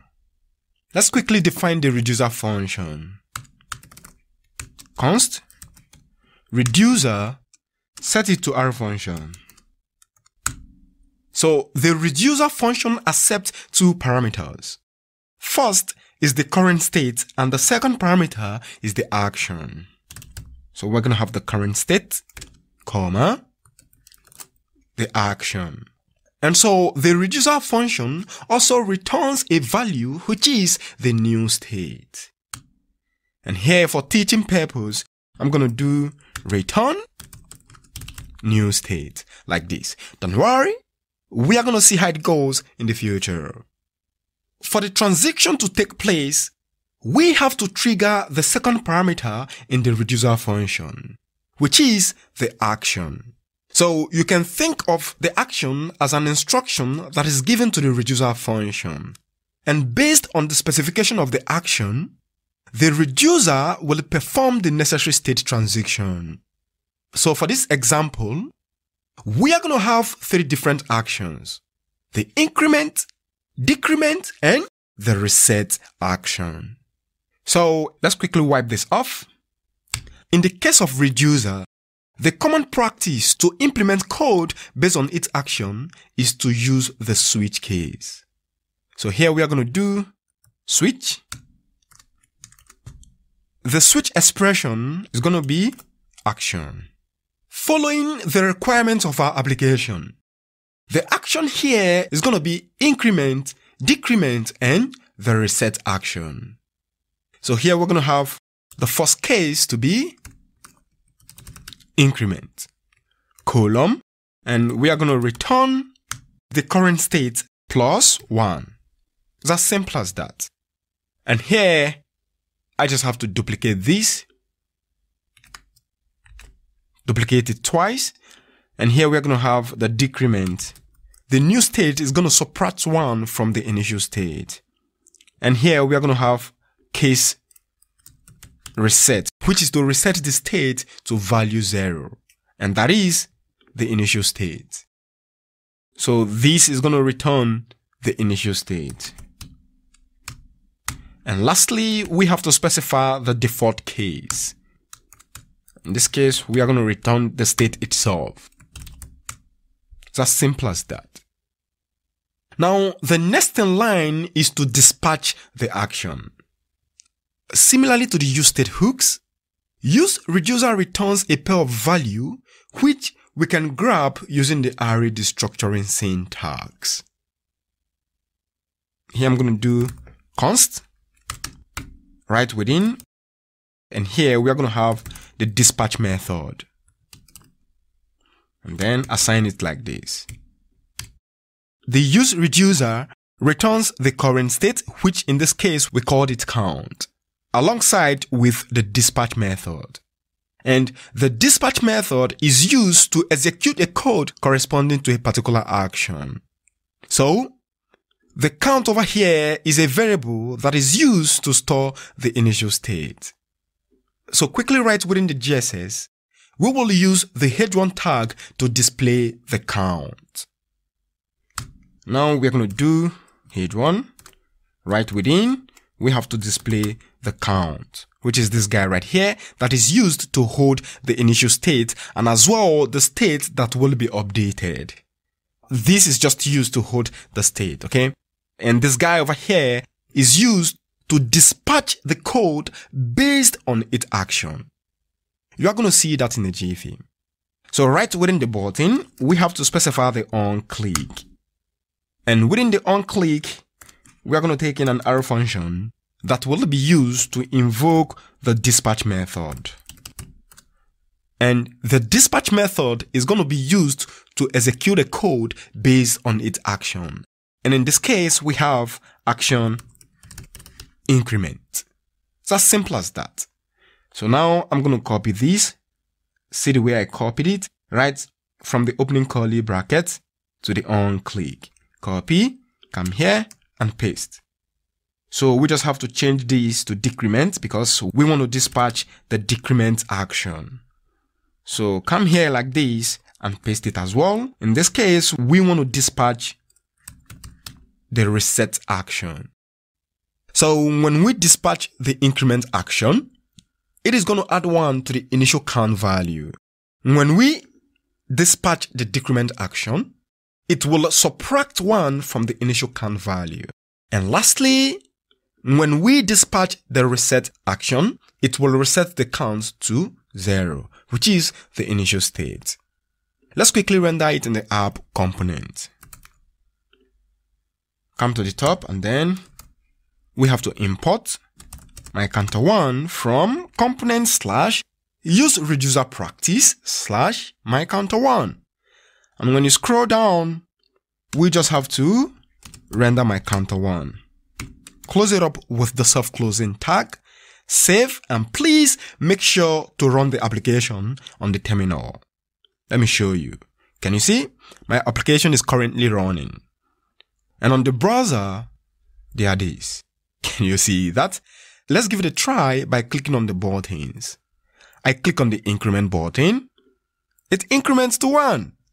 I click on decrement. It decrements to 0. And again, I hit on the increment. And then let me try reset this time. Beautiful. Everything is working perfectly fine as expected. So, to recap, go back to VS Code and let me show you quickly.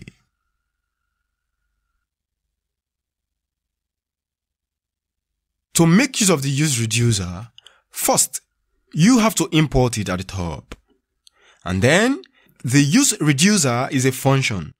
Therefore, you have to invoke it. And as well, this function takes in 2 parameters. First is the reducer method, and second is the initial state. Yeah? And also, the useReducer hook returns an array of 2 values, which in this case, the initial state and a dispatch method. The dispatch method is used to dispatch the action. And the variable count over here is used to store the value of the state. Okay? So when you go to the top where we have the reducer function, this guy over here, which is the first parameter in the useReducer hook. So here, the reducer function takes in 2 parameters. First is the state and then the action. So in the case of a reducer, The convention to implement code based on its action is to use the switch case. And that is why we have the switch over here. And right here in the switch, we implemented the actions. Okay, so we have case increments. These will return a new state that will add 1 to the initial state. And of course, you should know that the initial state is also the second parameter right within the useReducer function. And here is it.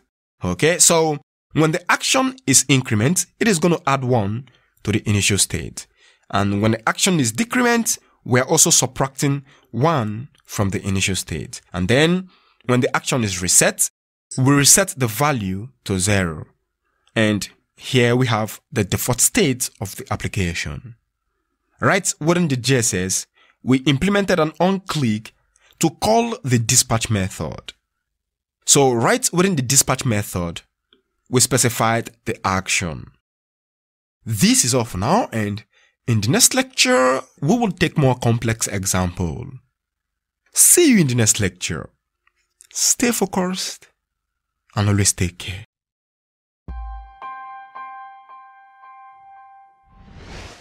The second example of the useReducer will be examined in this lecture. And in this lecture, we will employ the state object and action object rather than the straightforward state and action that we implemented in the previous lecture. So quickly within the useReducer practice, create a new component called myCounter2.js.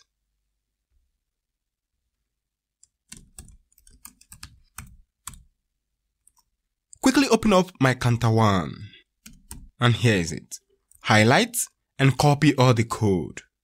Head on to myCounter2 and paste. Let's quickly make the necessary corrections. Here we just have to change myCounter1 to myCounter2. When you save, beautiful. The next in line is to transform the current state variable to an object. Scroll to the top, and here is it. So what I'm going to do right now is to wipe this off. Now we have to set it to an object. Right within the object, I'm going to do counter A, set it to 0, just like this. And right within the UI, now we are going to do here count dot counter A. The count represents the entire state object. The next in line is to convert our simple string action into an object. And here is it. So right within the dispatch method, I'm just going to highlight and then cut the string. Now we have to convert it to an object. So within this object, we are going to take in a property called type. And the action type is increment. So here also we have to change it to an object, highlight and cut the string, change it to an object and take in the type. So the action type is decrement. Same thing here. It's as simple as that. And with this, we are going to dispatch an action based on the action type. So right within the reducer function, scroll to the top. The switch expression is going to be action.type. So for the increment and decrement action, we are going to return the new state object. Highlight and wipe it off. Let's specify an object. Right within the object, we are going to do counter A, then state dot counter A plus 1. It's as simple as that. Same thing here. Specify the object, counter A, state dot counter A minus 1. Let's space this out a little bit. The component state and action is now transformed into an object. And that's it. Render this component in the app.js and let's see what we have on the browser. Import myCounter2 from component / useReducer practice / myCounter2. Let's highlight this and place a comment on it. Then we are going to render mycounter2.js. Close it up with the soft closing tag, save the application and make sure it is running right within the terminal. And on the browser, boom. Let's check it out. Increment, decrement, reset. Okay? Let's do it again. Increment, decrement, and reset. Everything is working perfectly fine as expected. Beautiful. And now the question is, why would one prefer this approach compared to the previous approach? Alright, so we are going to demonstrate an example that will give a valid answer to this question. So with that, you will get to understand it well enough. So let's assume we want to dispatch different value and result. Say we have 2 extra buttons to increment and decrement count by 5. That will be possible and very easy if the action is an object. And when you check out the action object, you will realize that it has only one property, which is the action type. So we are going to add another property to the action object, and that property would be called value, which will represent the number that will be used to increment or decrement the count value. So to the buttons that we created earlier on, we are going to add an extra property to it. Come here, comma, and then value. We have to set it to 1 simply because we want this button to increment the initial state value by 1. Place a comma right here, taking the value property and set it to 1. So this will decrement the initial state by 1. And now, in this example, we want 2 extra buttons that will be used to increment and decrement the count value by 5. Copy from lines 25 to 26, duplicate it. And here I'm going to do increment 5. Here I'm going to do increment 5. Alright, so here I'm going to do 5, the value 5. Having done this, we also have to go back to the reducer function, and then we do not have to hand code it like this. What I'm going to do right now is plus action dot value, and this value is this. So here is going to be action dot value. So this value represents each of this guy over here, all of this guy over here. Let's quickly save the application to check out the result on the browser. Let's give it a try by hitting on the buttons. Increment by 1, beautiful. Decrement by 1, perfect. Increment 5, can you see that? Decrement by 5. Everything is working perfectly fine as expected. And when I hit the reset button, take a look. Beautiful. So by making use of the action as an object, we can use multiple data in the reducer function. So this is one of the answers to the question we raised earlier on in this lecture. Now let's demonstrate the second example to give more valid answer to the question that was raised earlier on. And in this example, we are going to focus on state as an object. So let's assume you want to implement multiple counters. The best way we can do that is when the state is an object. Scroll to the top. So we are going to have a new counter right now. And this will be called counter B. I'm going to set it to 15. To update the value of counter B, we have to create 2 more switch cases. Come right here. What I'm going to do right now, because we've created it earlier on, I'm just going to highlight from lines 11 to 13. Duplicate it. Watch me as I'm going to select the counter A, and then we have to highlight all the occurrences of counter A within the action that we duplicated. Take your cursor to the right edge and then wipe it off. Here I'm going to do counter B. It's as simple as that. And now we have 2 different properties as the state object.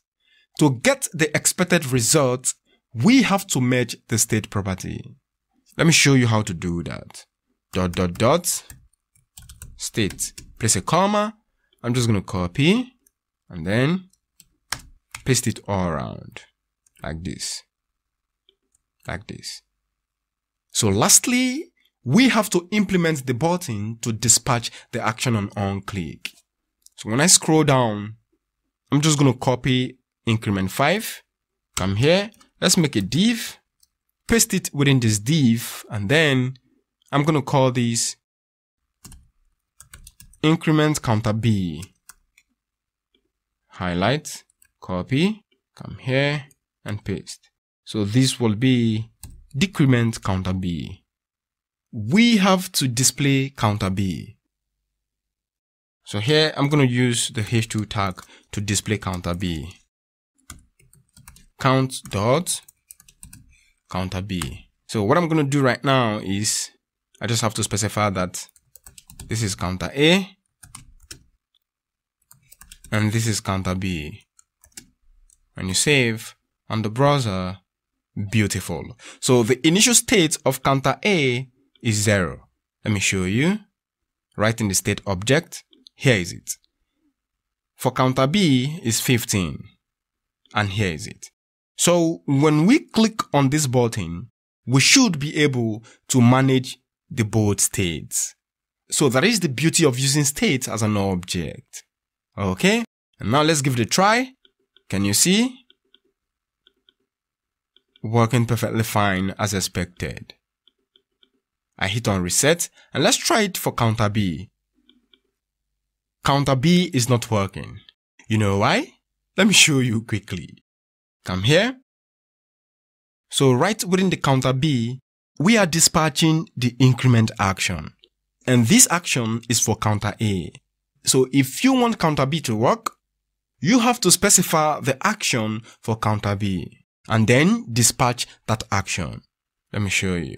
Right here, this is for counter A and this is for counter A. So now I'm going to do increment B. And here I'm going to do decrement B.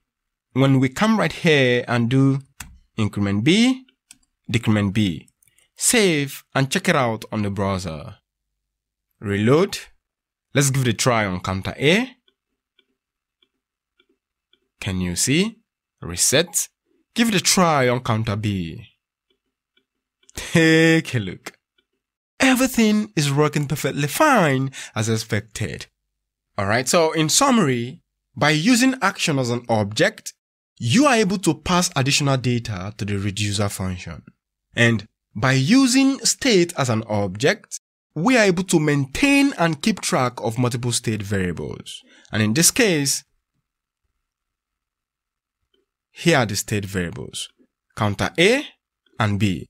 And we are able to do this simply because the state is an object, okay, which is this guy that you see over here. Okay, let me show you quickly. I just have to cut this off. And then here is the object. Simply because the state is an object, we are able to maintain these guys over here. This is all for now, and see you in the next lecture.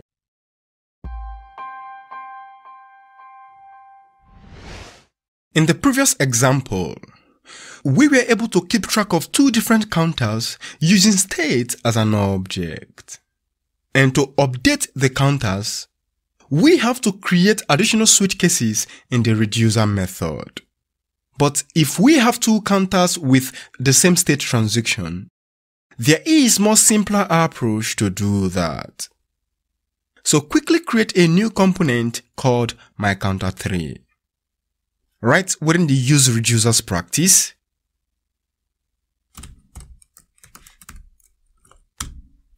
open up myCounter1. Let's highlight and copy all the code and then paste it here. We just have to change the component name to myCounter3. Save, open up the app component and let's have it rendered. Highlight this, place a comment on it, and then come to the top. We have to import myCounter3 from component / useReducers practice / myCounter3. Let's render it over here. Save on the browser. Boom. the application is fine. Now we have a simple counter application. Head on to counter 3. So the next in line is to add another state counter with exactly the same transaction, which is increment, decrement, and reset functionality. If that is the case, what we are going to do is to create additional useReducer. So here we are going to have const, and I'm going to call this guy count2, comma, and I'm going to call this guy dispatch2. And then we invoke the useReducer. And for sure, the useReducer takes in the reducer method as its first argument, and then the initial state as its second argument. So right within the div, we have to dispatch this guy. So let's do that quickly. Highlight from lines 23 to 26. Copy, come here. We are going to make another div and then paste it within this div. So this is going to be dispatch2.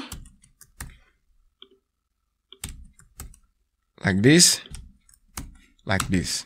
And here we are going to show count2, which is this guy over here that is used to hold the state. Okay, let's make it readable a little bit. I'm going to do just like this. When you save and head onto the browser, can you see? We have the first counter and then the second counter. Let's give it a try. Increment, decrement, reset. Increment, decrement, reset. Can you see? Everything is working perfectly fine as expected. Alright, so when working with different state variable that has exactly the same state transaction, I highly suggest you use the multiple reducer approach. And this will help avoid complexity of merging the state if it were to be an object, and also to prevent us from duplicating code in the reducer function. I understand that this lecture is quite tricky, but I highly suggest you play the video over and over again to get it stick to your memory. This is all for now, and in the next lecture, we are going to learn how to manage global state with useReducer and useContext. See you in the next lecture. Stay focused and do take care.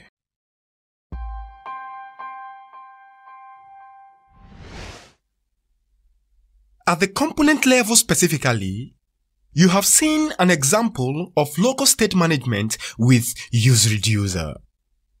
However, there may come a time when you want to communicate the state amongst components. So, consequently, you might want to operate with the global state. And now the question is, how do we approach that? By combining useReducer and useContext, you will be able to manage global state. So in this lecture, we will learn how to use useContext and useReducer to manage and distribute global state. That will be a pretty great combo. Alright, now let's consider a simple counter application with 6 different components. Component A, B, C, and XYZ. So the state of the counter will be maintained in the app.js. And the assignment here is to share the counter state among component A, X, and Z. And also, we are going to share the method to update the state deep down the component tree without having to probes drill across the intermediate components. And the solution to this problem is to use the context API. So since we are working with hooks, we are going to use the useContext hook to provide the necessary value that is needed to manage the counter state in component A, X, and Z. Let's get started. So right here, I have cleaned up the app component. It is quite simple, and I believe you can do it at your end. So you just have to wipe off all the components that we imported and then delete all the renders. I want to explain this example in a way that you will understand it well enough. Now, let's begin. Within the components directory, we are going to create a new package called useContext with Reducer.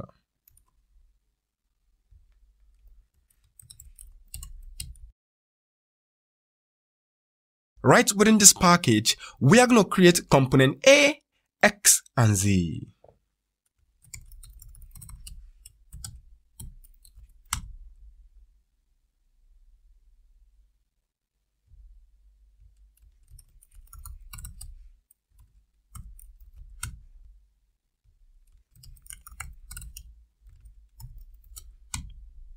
Quickly generate the functional components in all the files.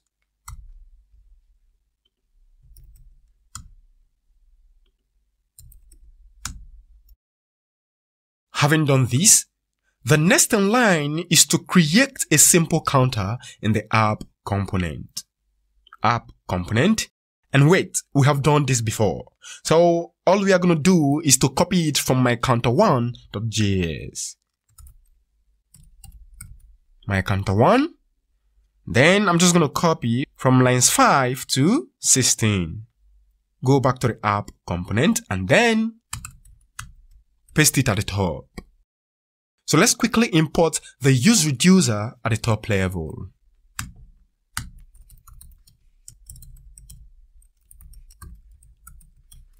So we have to place a comma right here and then useReducer. So right within the app component, which is this guy right here, we are going to invoke the useReducer method. And of course, this takes in two parameters. One is the reducer method, and the second parameter is the initial state. And all of these will return an array of two entries. I'm going to do const. The first element is going to be a count, which is going to store the value of the entire state. And the next element within this array is going to be the dispatch method. So we have to assign it like this. It's as simple as that.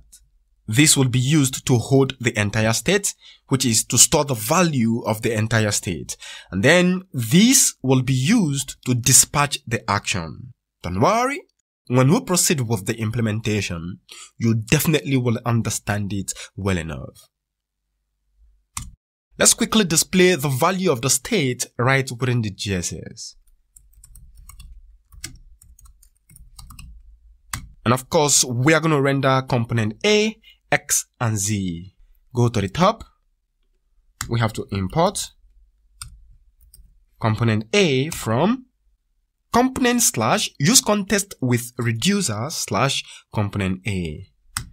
And then we are going to import component X,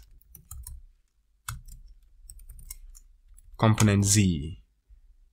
Let's have it render over here.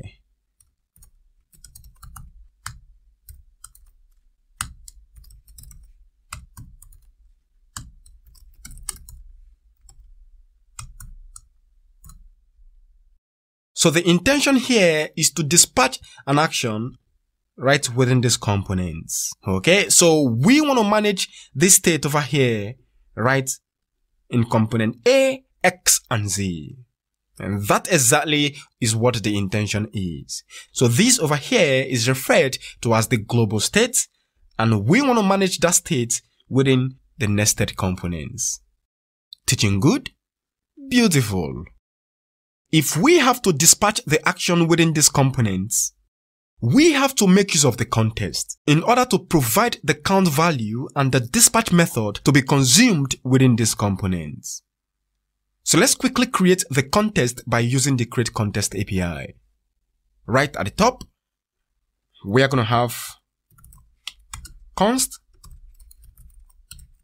count context equal react dot create context. So having created the context, we also have to export it. So having done this, we have to provide this context with a value. And then wrap the entire component in the context provider and specify the value attribute. which is the count value and the dispatch method. Let me show you quickly. So right here, we are going to wrap up the entire application with the context we created. And it is the count context dot provider, because we have to provide it with the value. Highlight and then cut, come here, paste it. And now we have to provide the value. Value equal, we have to take in an object. So we are going to have the count state to be count, comma, and the count dispatch is going to be dispatch. So having done this, when you check out the browser, you see this error. Initial state is not defined. Come back and we have to define the initial state right at the top. Const initial state equal 0. So when you do this and check out the browser, can you see? We have the initial count to be 0. And this is the value of the state. Then we have component A, X, and Z. So the next in line is to consume the state and the dispatch method. So for that, we are going to use the context hook. Head back to VS Code. Let's quickly head on to componentA.js. And over here at the top, we have to import useContext. And as well, we have to import the context that we created in the app component. Import. And the name of the context is countContext from app.js. Alright, so it is time to consume the context.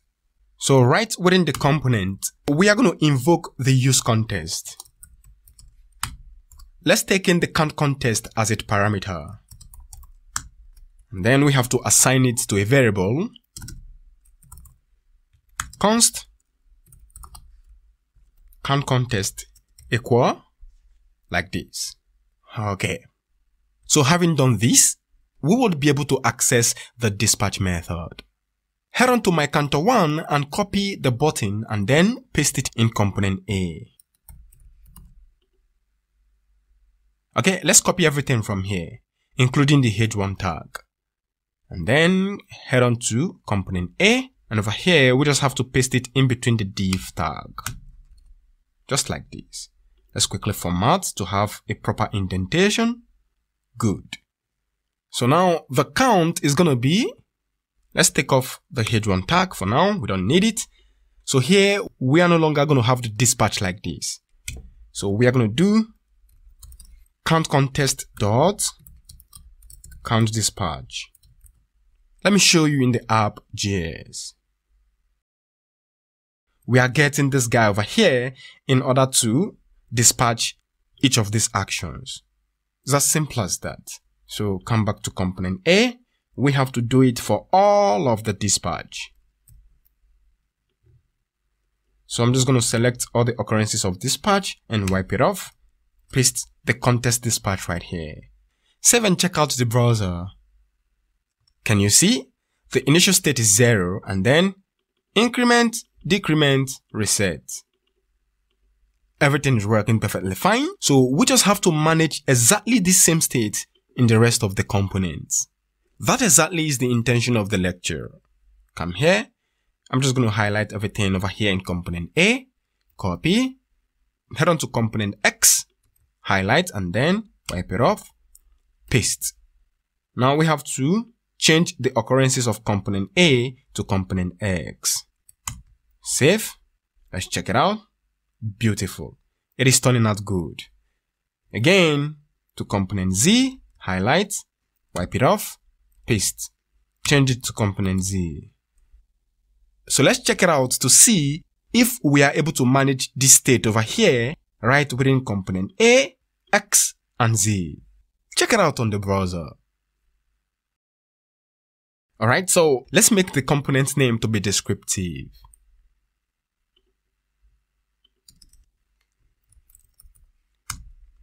Come to component Z and paste it here. Sorry, component X. And then lastly, component Z. Save, and on the browser, boom.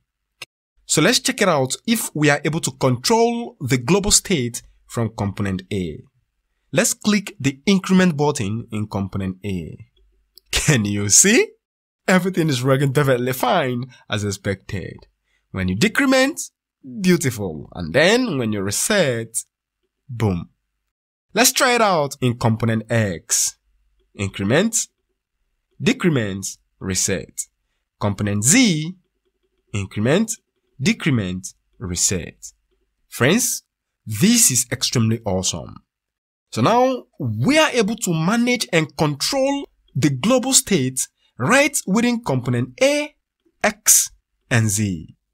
And this is possible with useContext and useReducer. And that's it. This is all for now, and see you in the next lecture. Stay focused and always take care.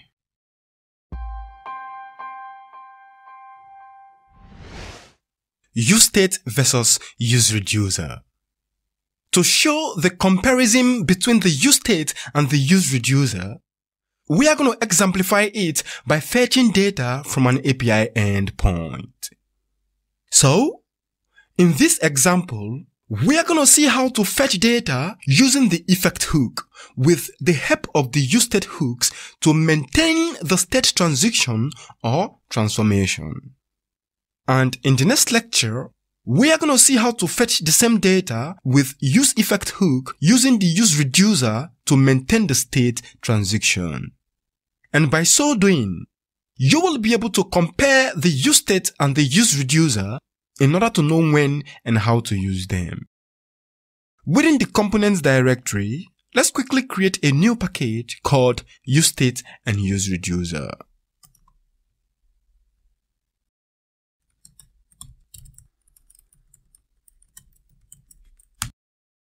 Right within this package, let's create a new component called useStateDataFetch.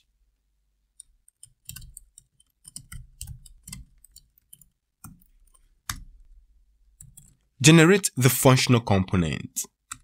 What we are going to do in this lecture is to make an API call to fetch data as soon as the component mounts. And while the data is being fetched, we will display the loading indicator.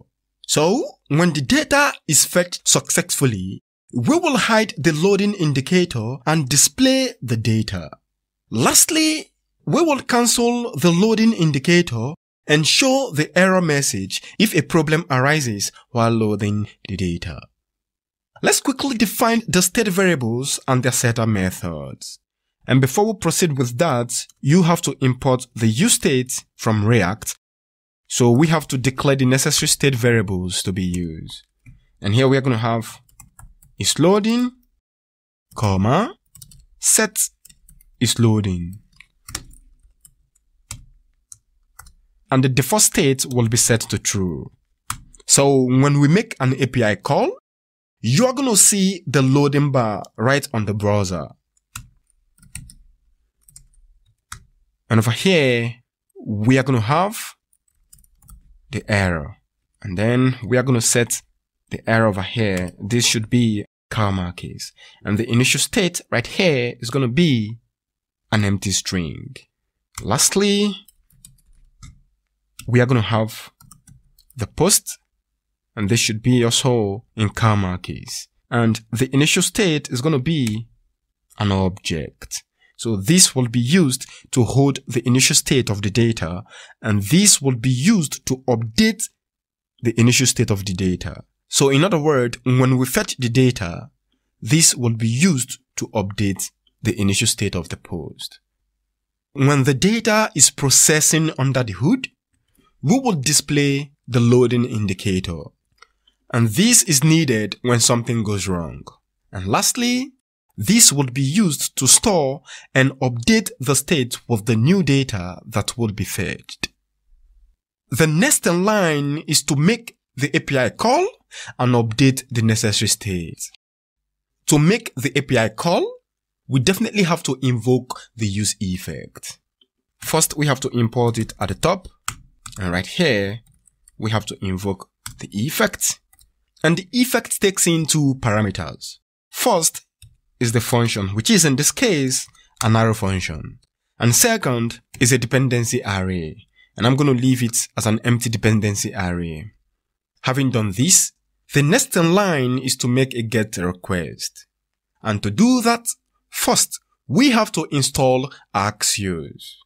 And of course, we installed Axios earlier on in the previous lecture.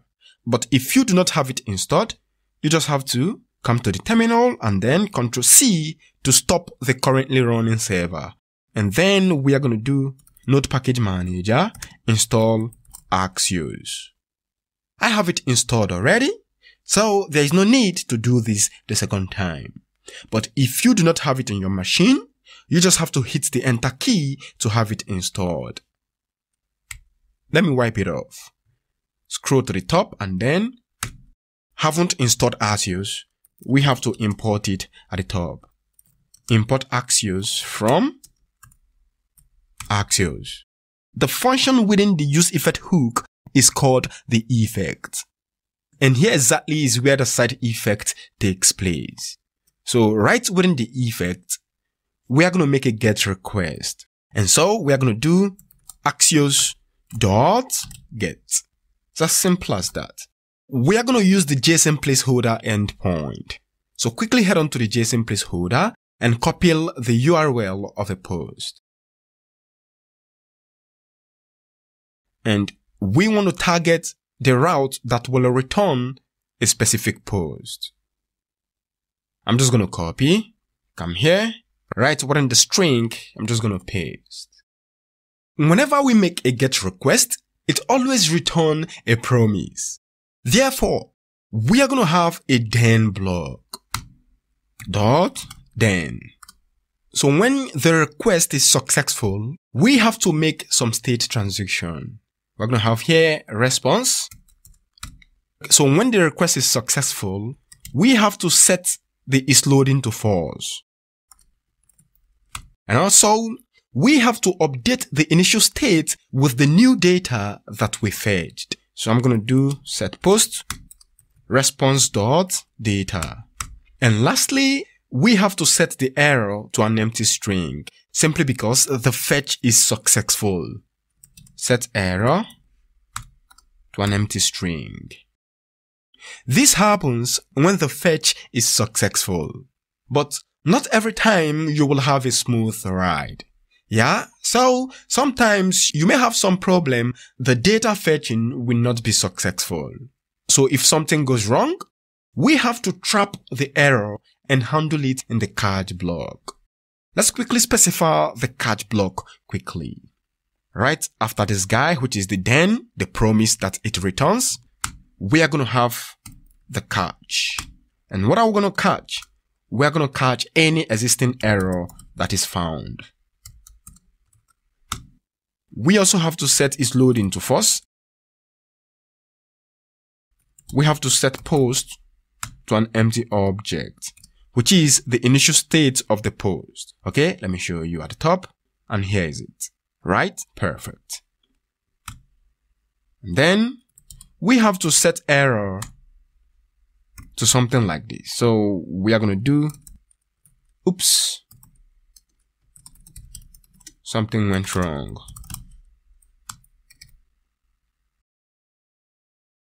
Having done this in the effect, the next in line is to display the data in the JSS.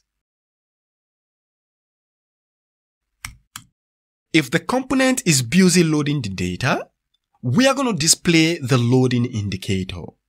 And else, when the data is successfully fetched, we have to display the data. Right within the curly bracket, because over here we have to take in some JavaScript expression.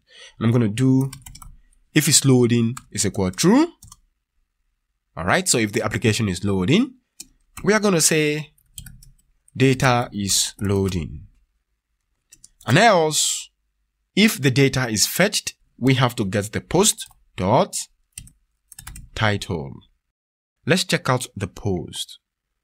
Okay, we can get the title or the body. Let's get the post body.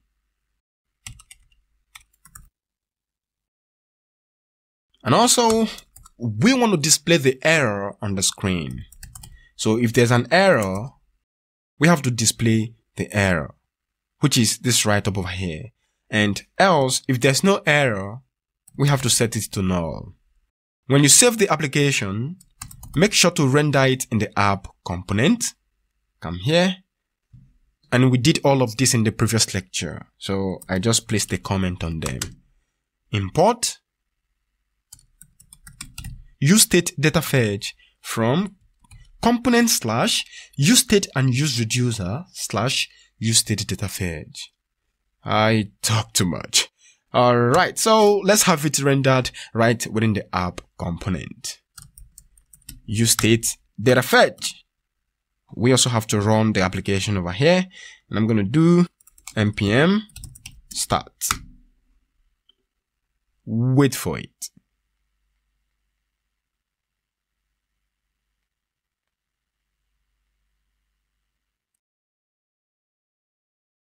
It shows the loading indicator, and when the process was successful, it then showed the data.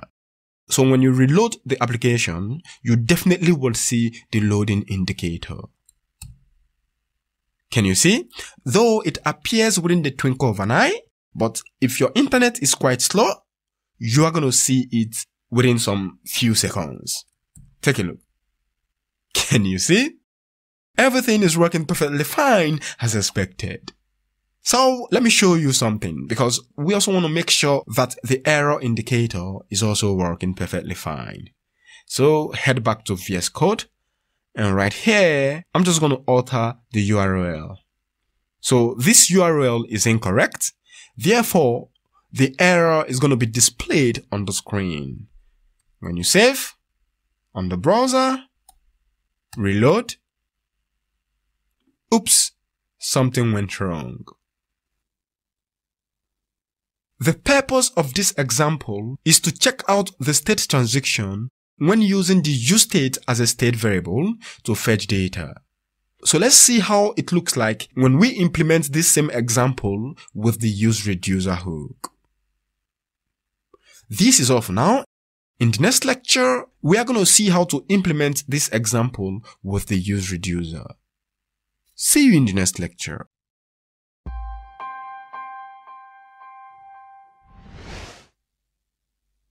In the previous lecture, we saw how to fetch data with the effect hook using the useState hook to manage the state transition. So, in this example, we are going to see how to fetch data with the useEffect hook by implementing the useReducer hook to maintain and manage the state transition. Within this package, we are going to create a new component called useReducer data fetch.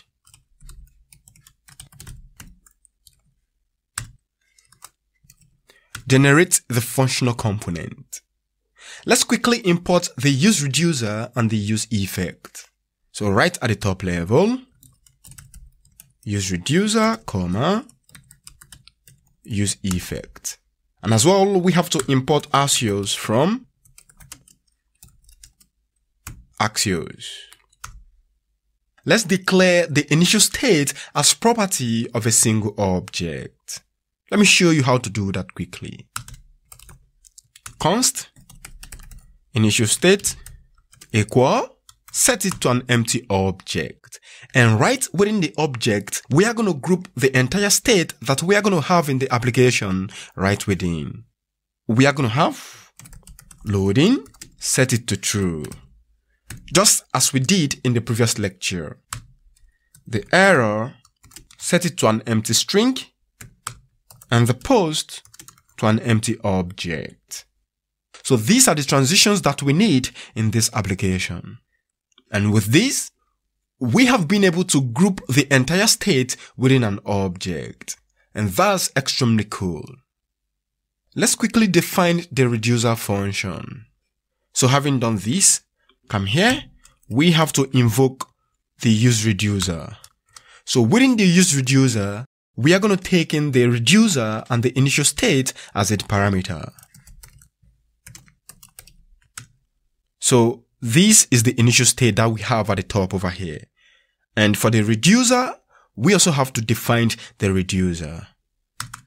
I'm going to do const reducer equal set it to arrow function.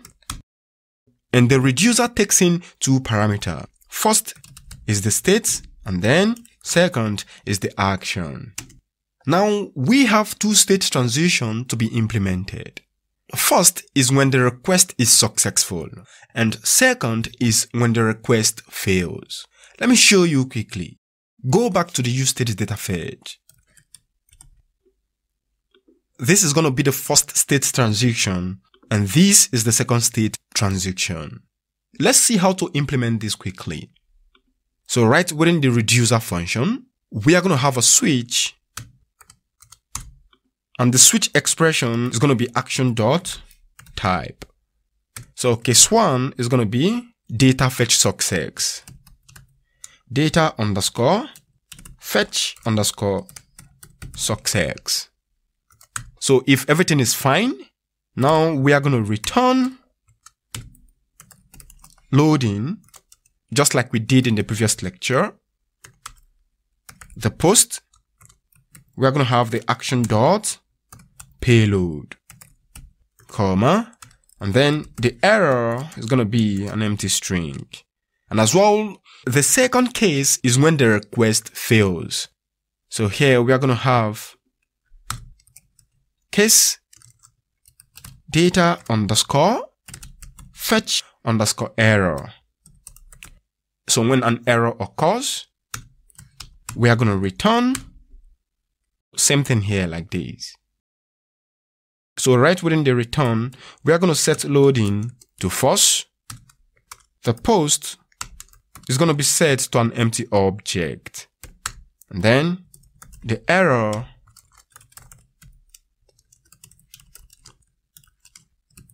something went wrong.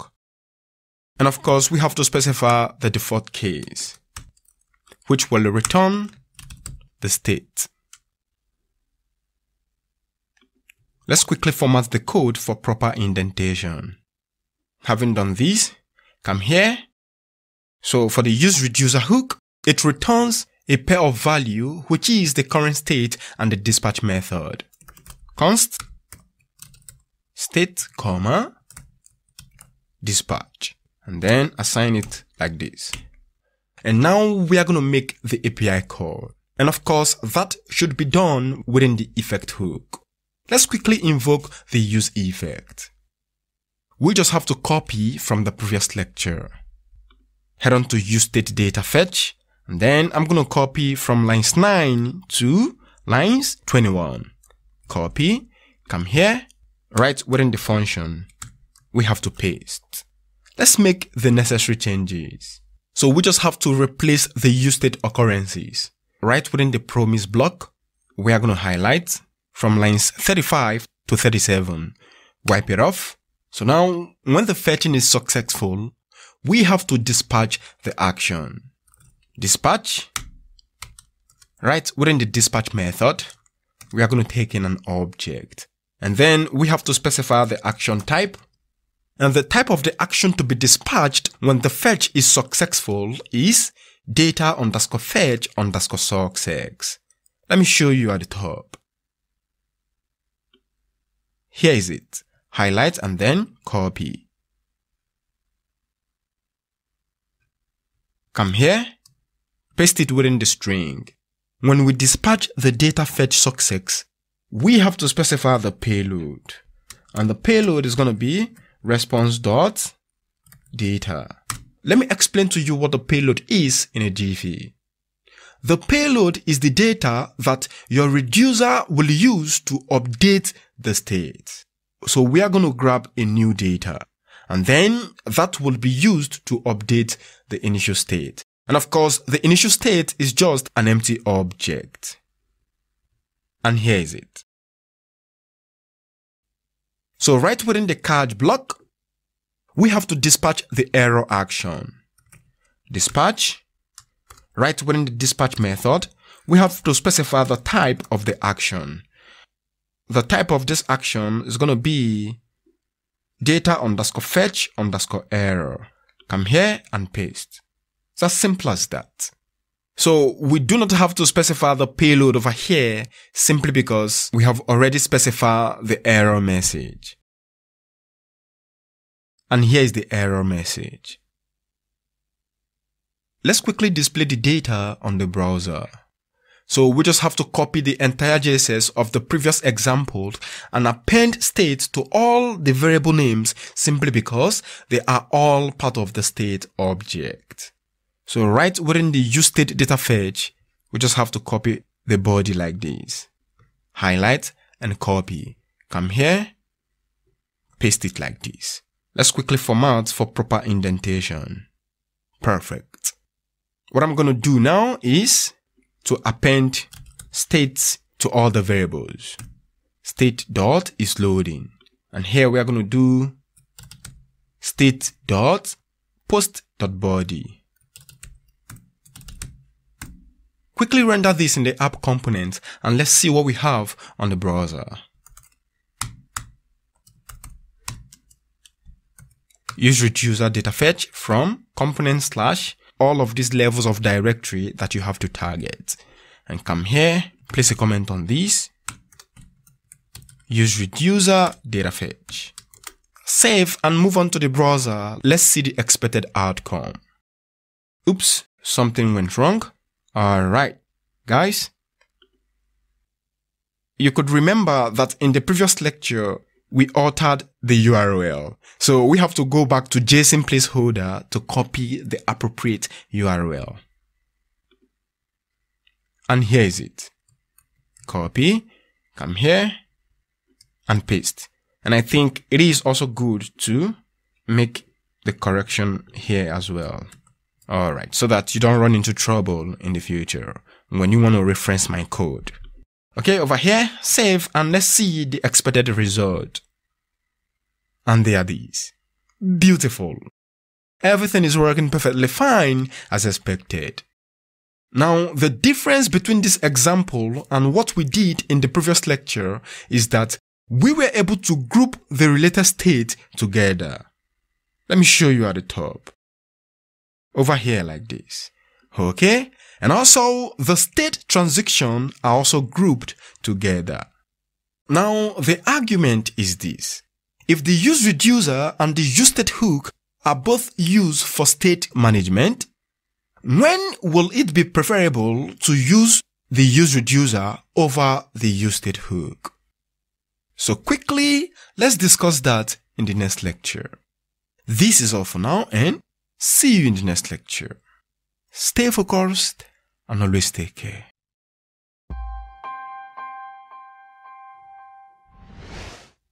In this lecture, we are going to study another important hook, which is the useCallback. However, it is so important to understand performance optimization before we proceed with useCallback. And hence that is clear to you, we can now discuss what a useCallback is, why and when you should use it. And here I have already built a simple counter application. So quickly, let me walk you through it. Let's head on to the app component. And over here, we have rendered a component called main component. And here is it. So right within the main component, we have two different components which is reused with different properties to show different informations. And the first is the counter component. This counter component over here is responsible to display the current number of teachers. The button component is responsible to increment the teacher. And then here we reused the counter component to show the number of students. And then also we reused the button component to increment students. And all of this function over here is defined at the top. Here we have the increment teachers function, the increment students, and then we have the necessary state variables at the top. So right within this function, we are incrementing teachers by 5.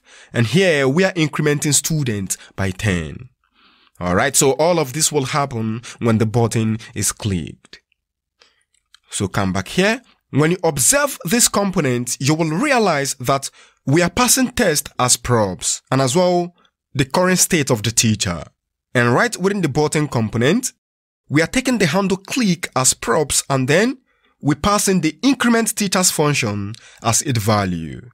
And this function is defined at the top. Of course, I've shown you already. And same thing here. We are taking in test and count as props and then we pass in the value of the current student.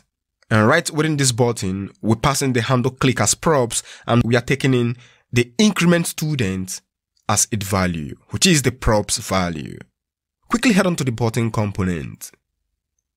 So right within the button component, we destructured handle click and children.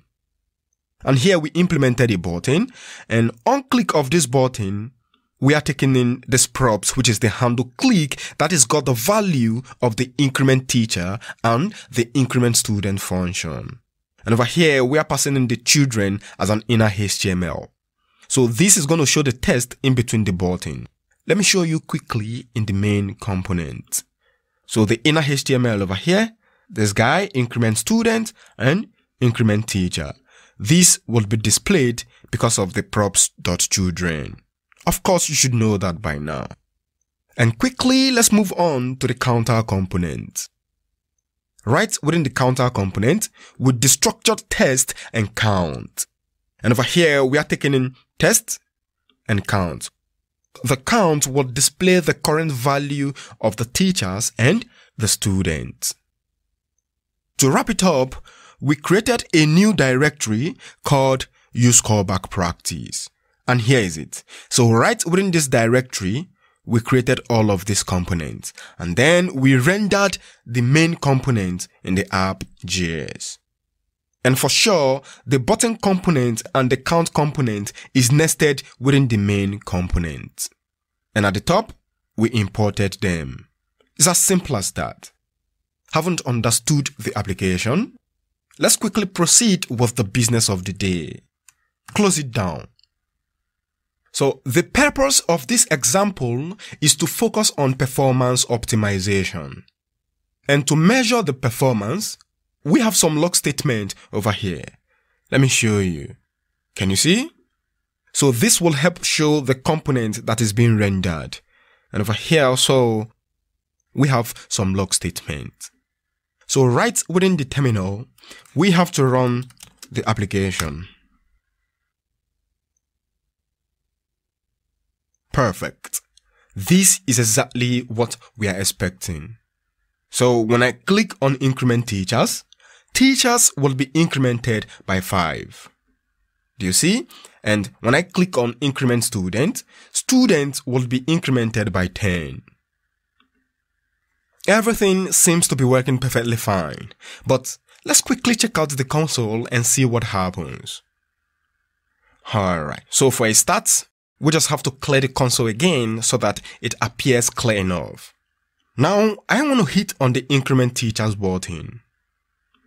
When I click on the increment teachers, you are going to see rendering teachers, rendering button increment teachers. And over here, you are going to see rendering students and rendering button increment students. When I click on the increment student, you are going to see exactly the same log statement. Rendering teachers, rendering button increment teachers, rendering students, and rendering button increment student. So, here exactly is where the problem lies. Because if we click on the increment teachers, there is no need to re-render the increment student component. But in this case, when we increment teachers, the student components will be re-rendered. And as well, when we increment students, the teachers component will be re-rendered. And this will cause some performance issues in your application. So just imagine we have over 100 components over here.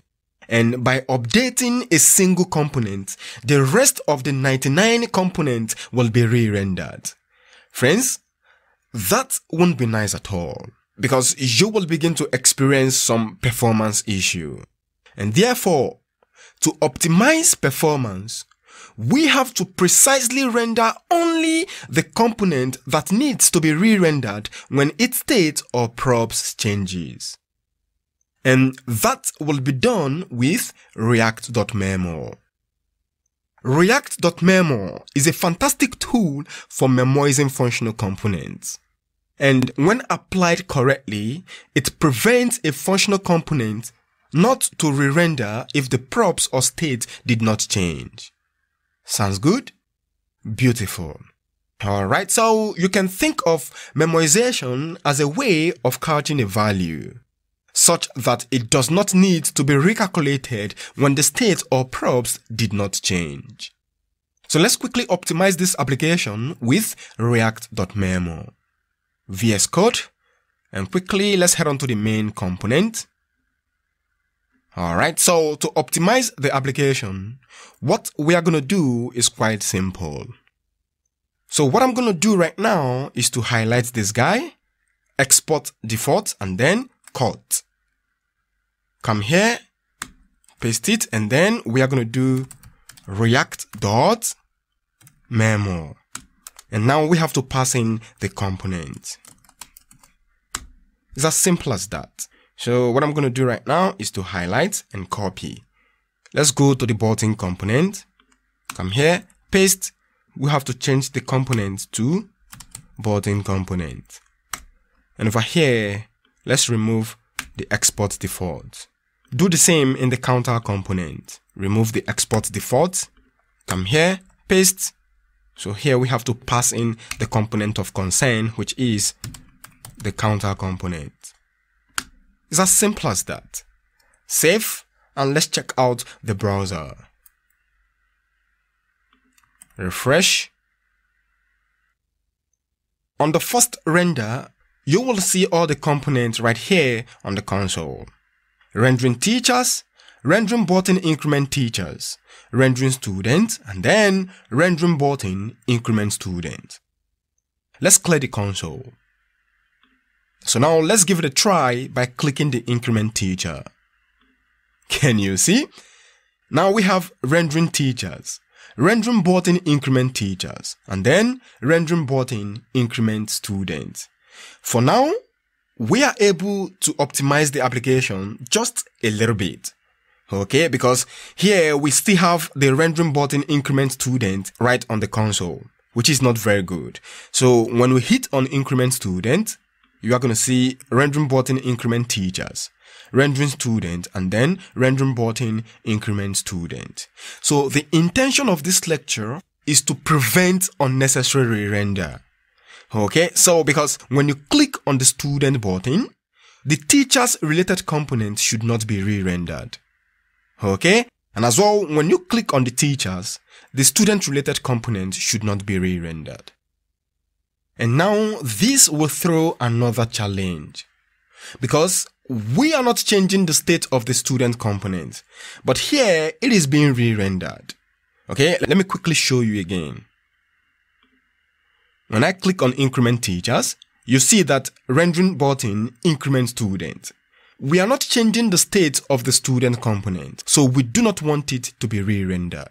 But here on the console, you can see that the student component button is being re-rendered. So when you clear the console and do the same to increment student, you will see that the teacher related component, which is the button component of the teacher, is being re-rendered as well. So this is referred to as unnecessary renders. Let me quickly explain to you what happens under the hood. Head on to the main component. So over here, we have the counter component and it accepts teacher as props. The button component accepts the increment teacher as its props value, which is the function that is defined at the top. Here is it. So this simply means that when the state of the teacher gets updated, the counter component of the teacher and the button component of the teacher will be re-rendered. But the problem now is that even the student button is being re-rendered, though the counter component for the student do not re-render. Okay, so this happens simply because when you call the increment teacher function a new increment student function is created each time the parent component re-renders. And for sure, when working with function, we must put reference equality into consideration. So even if these two functions behave exactly the same, that does not mean that they are equal to each other. Therefore, the function before the re-render is different from the function after re-render.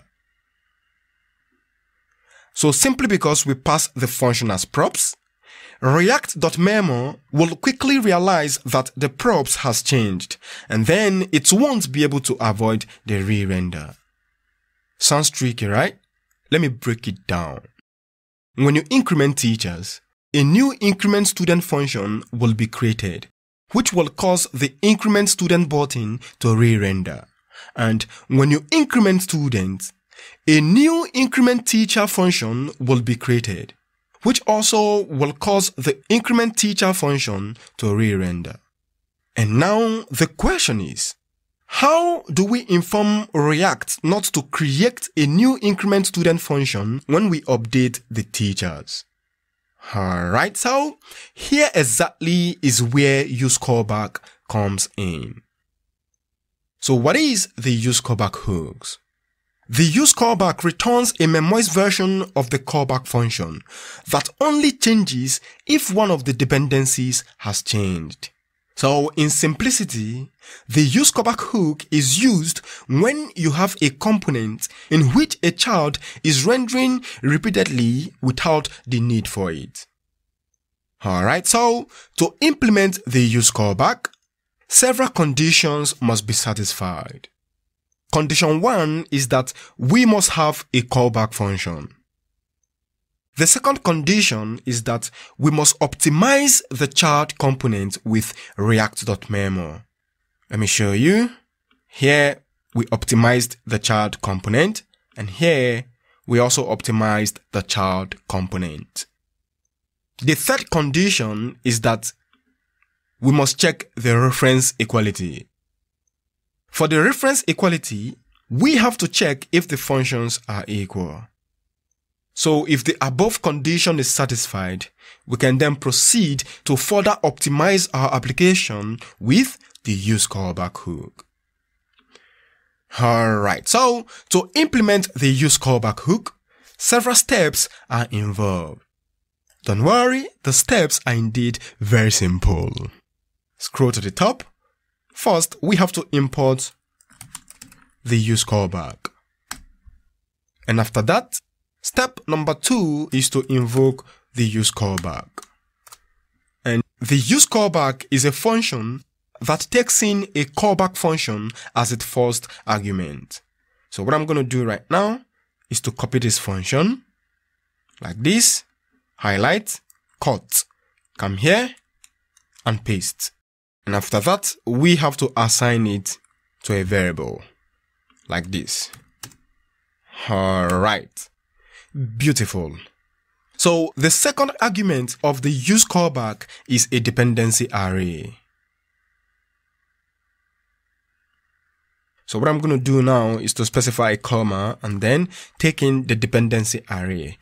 And this callback over here depends on the teacher's variable to get fired up. Come here, highlight and copy, paste it right within the dependency. So this function will get triggered only when the state of the teachers changes. It's as simple as that. So let's replicate the same thing for the student.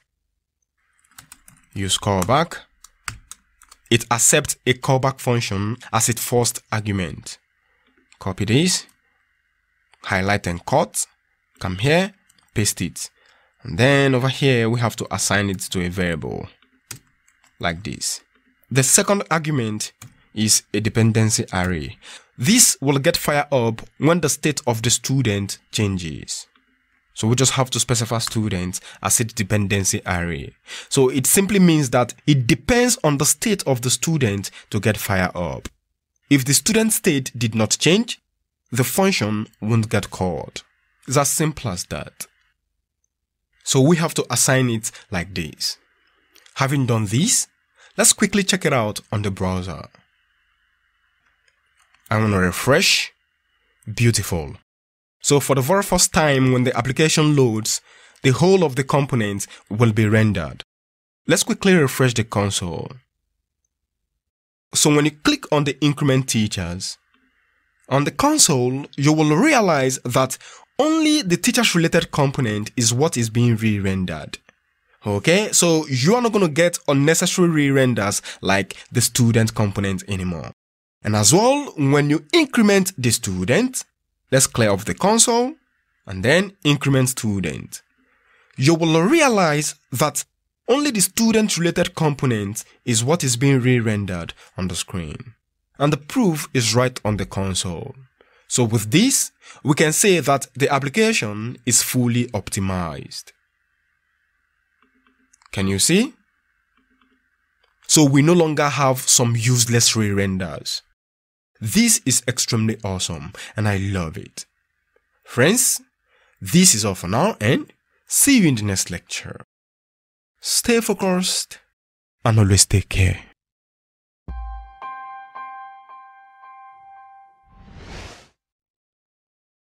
In the previous lecture, we discussed the use callback hook, which focused on performance optimization.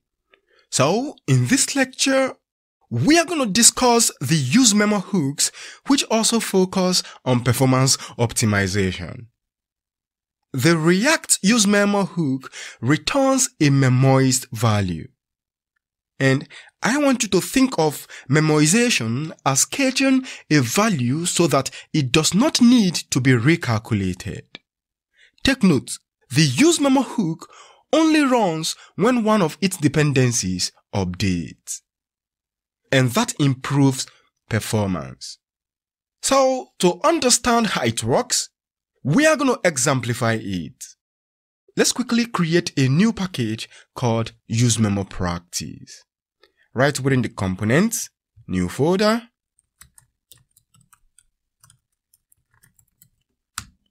Within the useMemoPractice, let's create a new component. My memo counter .js. Quickly generate the functional component, and then let's declare the necessary state variables and its setter function to be used. And for sure, you have to import the useState hook. And I'm going to do counter A. So what I just have to do here is to use the karma case, which is for the setter function. And the initial state is going to be 0. Highlight, duplicate it. And then I'm going to highlight the big letter A, Command D to select the occurrences. Wipe it off, change it to B. So we have the counter A and counter B state variables. It's as simple as that. And over here, we are going to define a function to increment counter A by 1 and then also increment counter B by 2. Const increment A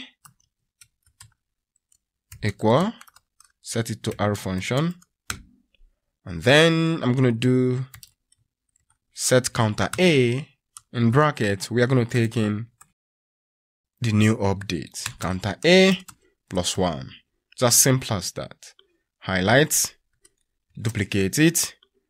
Just have to select the occurrences of A like this, change it to B. And over here, we just have to do counter B plus 1.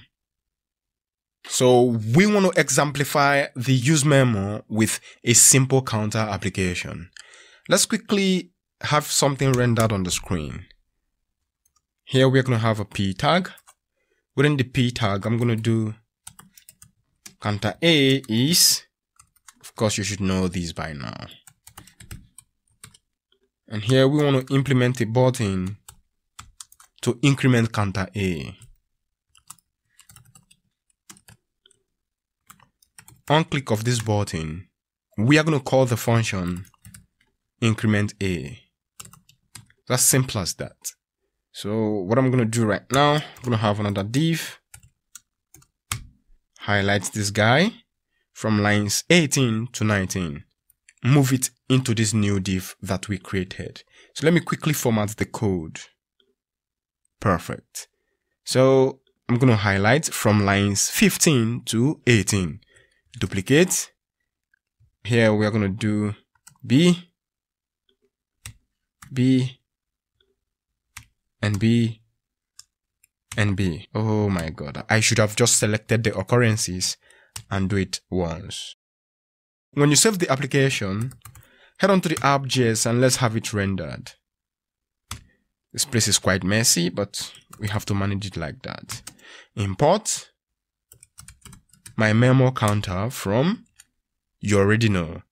Come down, highlight, place a comment on it.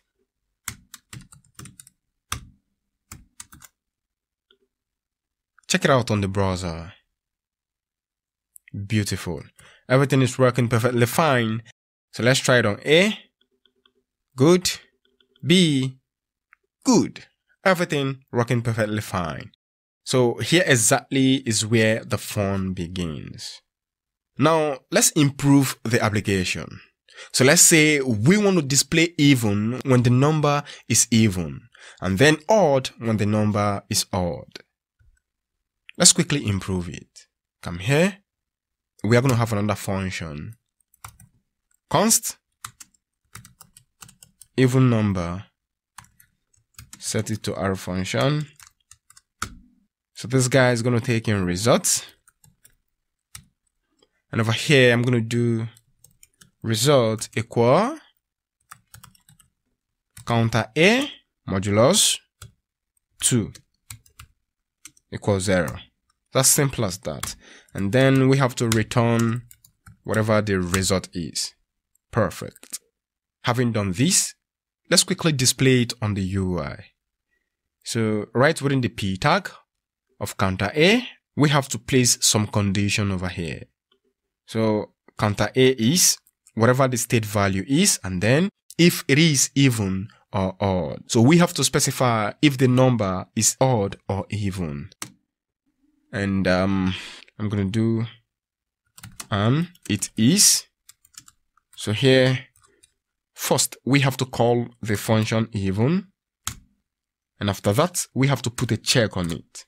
If the number is even, then we are going to say even. And else, we're going to say odd. That's simple as that. Save the application and check it out on the browser. Reload.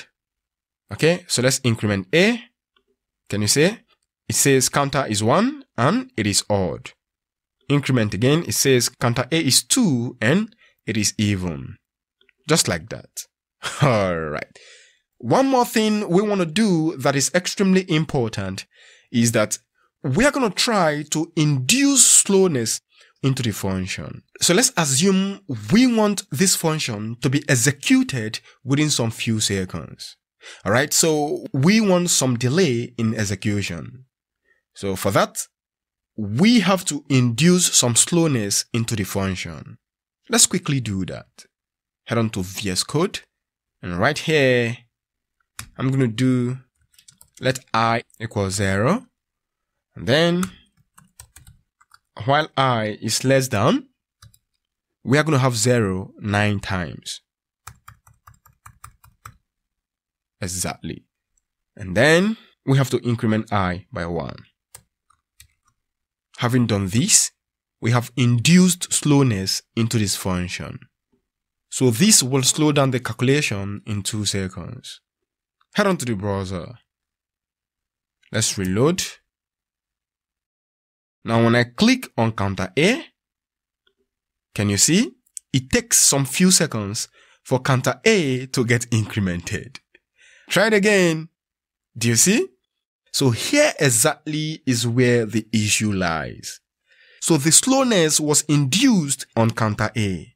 But now when I click on counter B, do you see? We still experience the same slowness. Let me try it again. Do you see that?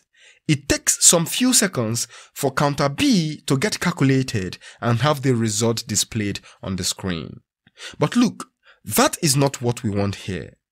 All we want is to induce slowness on counter A and not on counter B. So we don't want this to affect counter B. So what happens over here is that whenever the state gets updated, the component will re-render.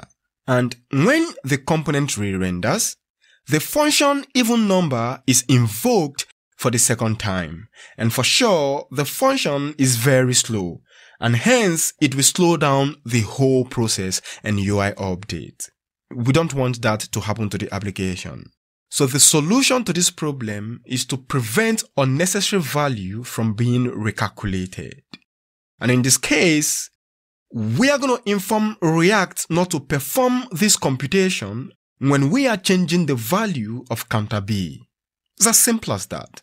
So there is no need to calculate and show whether number is odd or even when dealing with counter B, because that exactly is what the application seems to be doing right now. Go back.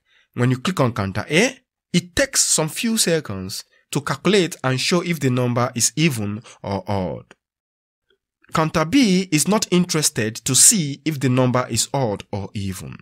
But still, when you increment counter B, it takes some few seconds to get calculated, simply because the slowness we induced on this guy over here is affecting this guy. And therefore, we have to prevent unnecessary calculations. And to prevent this unnecessary calculation, we have to make use of the useMemo. Go back to VS Code. So to implement the useMemo hook, first, it has to be imported, just like other hooks as well. The useMemo hook is a function. We have to invoke it. So come right here. I'm going to do useMemo. The useMemo will take in the return function, which value needs to be couched as its first argument. And in this case, the function to calculate either the number is even or odd. So here I'm just going to copy from here like this, highlight, cut, come here, and paste it as the useMemo first argument. So the second argument is a dependency array, comma, taking an empty array. And for this function to get fire up, it has to depend on counter A. And I'm going to do counter A, just like this. And after that, highlight this guy, cut, come here, assign it like this. So having done this, the even number is no longer a function call because it now stores a value. So go back to the UI and remove the parentheses. We have to remove this guy. Save the application and check out the browser. Reload. Alright, let's give it a try by clicking the increment A. Can you see? It takes some few seconds for counter A to get incremented. Take a look. So let's try it on B. Do you see? Counter B gets incremented without wasting any time. Now, the slowness we induced on counter A is working perfectly fine only on counter A. And this time around, it doesn't affect counter B, simply because we have implemented the useMemo hook to optimize the application. And in this case, we are having the slowness being induced on the appropriate counter. So, whenever counter A changes, React will recompute the value and disregard the card value, which simply implies it is not going to use the card value anymore. So since the value never changed for counter A, there is no need to recompute the odd or even value. And then React will use the card value from the previous render. So hence counter B will not be affected by the slowness that we induced. And now the question is, what is the difference between the useCallback and the useMemo? UseCallback is used to catch a function, whereas the useMemo is used to catch the result of an invoked function. It's as simple as that. Or you can say that the useCallback is used to catch a callback function. This is all for now, and see you in the next lecture.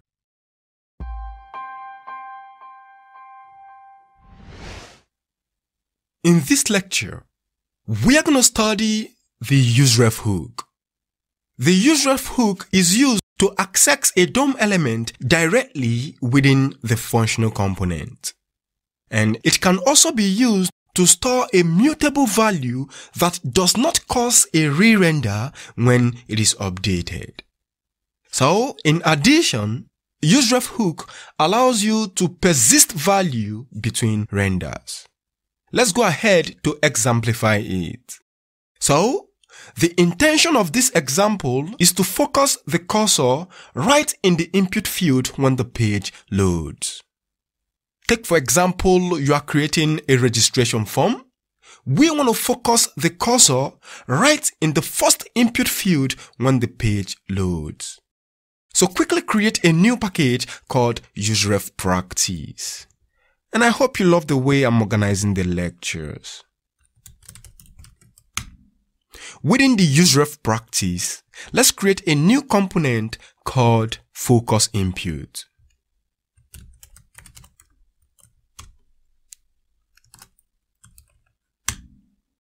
Right within the UI, let's create an input field. The type equal test. Close it up with the soft closing tag. Quickly render this component in the app.js. Import focus input from this guy. And here we have to render focus input. Let's see what happens on the browser. And here's the input field. Let me zoom up a little bit. Perfect. Back to VS Code.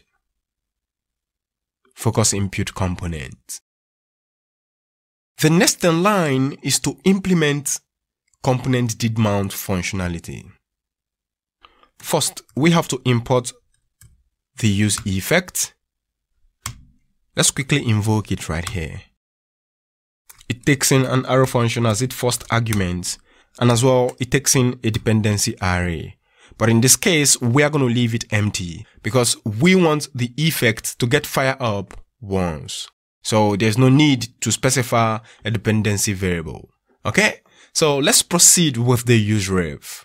At the top, we have to import the useRef. Let's call it right here. Don't worry, you will definitely get the gist. Just follow along. And of course, we want it to take null.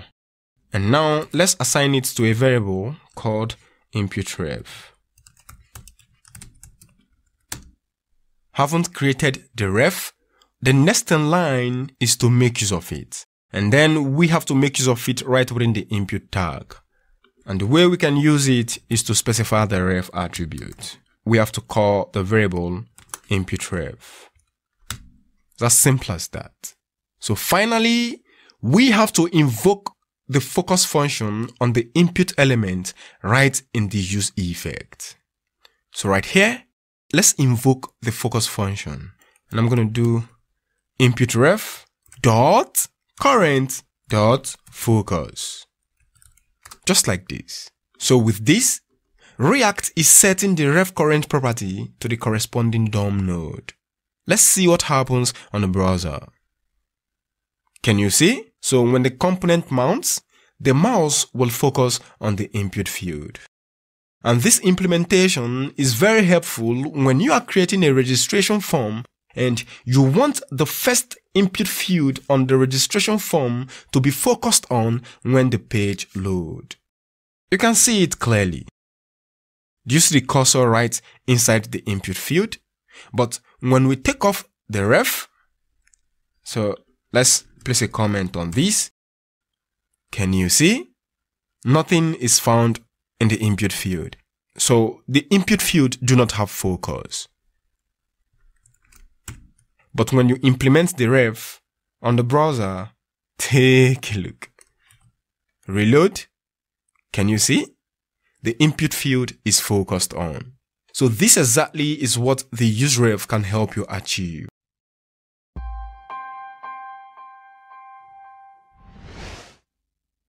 To further explain useRef hook, let's quickly set up an example of a clock timer application. So right within the useRef practice, let's quickly create a new component called timer. Right click, new file, timer.js. Generate the functional component. The intention of this lecture is to implement an interval timer that takes every second to display the value on the browser. To do that, first, we have to declare the variable to hold the interval value. So right at the top, of course by now, you should know how to do this. And here, we are going to declare the state variable, and we're going to call it timer. So we just have to make it a camel case over here. And the initial state is going to be 0. Let's quickly display the value of the timer right within the JSS. I'm going to use the h2 tag. And then here I'm going to do timer is the new value of the timer. Save. Let's quickly render it in the app component. And here we have to import timer from component/useRefPractice/timer. And right below, let's render it over here. When you save the application, check out the browser, you see that timer is the initial state or the initial value of the timer. Go back to VS Code and let's quickly implement the timer. To set up the timer, we have to implement it right within the effect hook. So at the top, we have to import the effect hook. Come here. The effect hook is a function and then we have to invoke it. So this function takes in an arrow function as its first parameter. And as well, the second parameter is a dependency array. And in this case, we are going to have an empty dependency array.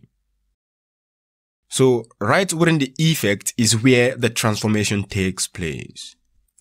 We are going to have const interval equal set interval. And again, we have to take in an arrow function. So right within this function, we have to update the timer. And we do that by calling the setter function for the timer. And right within, we are going to take in the previous timer. Then previous timer plus 1. Just simple as that. And we want this to be displayed on the browser every second. So right here, we are going to place a comma here and then induce it over here.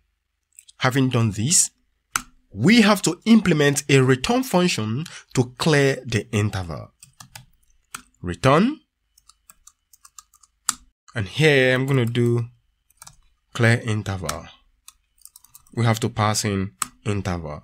When you save and check out the browser, can you see?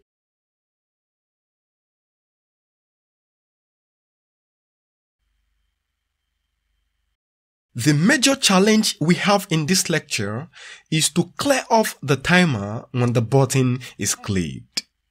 So let's quickly implement a button to carry out that functionality.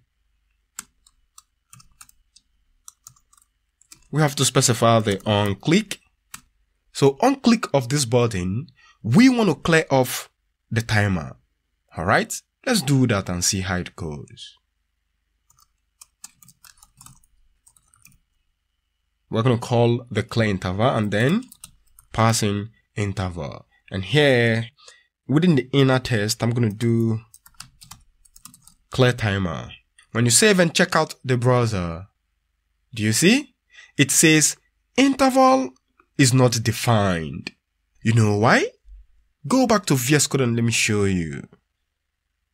It is simply because the variable interval is locally scoped only to the effect hook. So when you do this, the interval can only be cleared right within the effect hook. We want to clear the interval when the button is clicked. And immediately we implemented the button, look what happens. It says the variable interval of which we passed in over here is not defined. But look, we defined it over here at line 7. So this simply means that this interval can only be seen right within the effect hook. To solve this problem, we have to make use of useRef hooks. Take note, useRef can also be used to store a mutable value that does not cause a re-render when updated.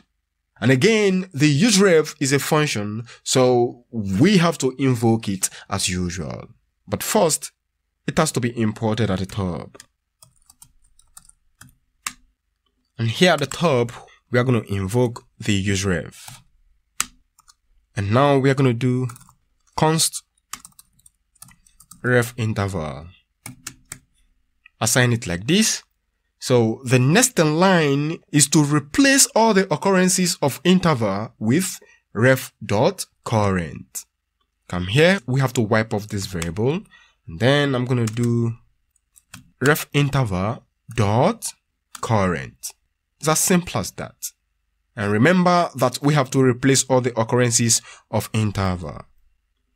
And here we have one over here that is passed in to the clear interval method. Replace it like this.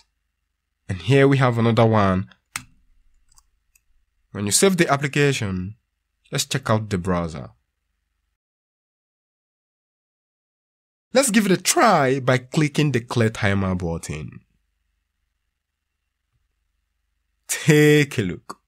Now we have succeeded in clearing the timer. So when we click on this button, the interval will be cleared and then the timer will stop. So this is another problem that the useRef solves.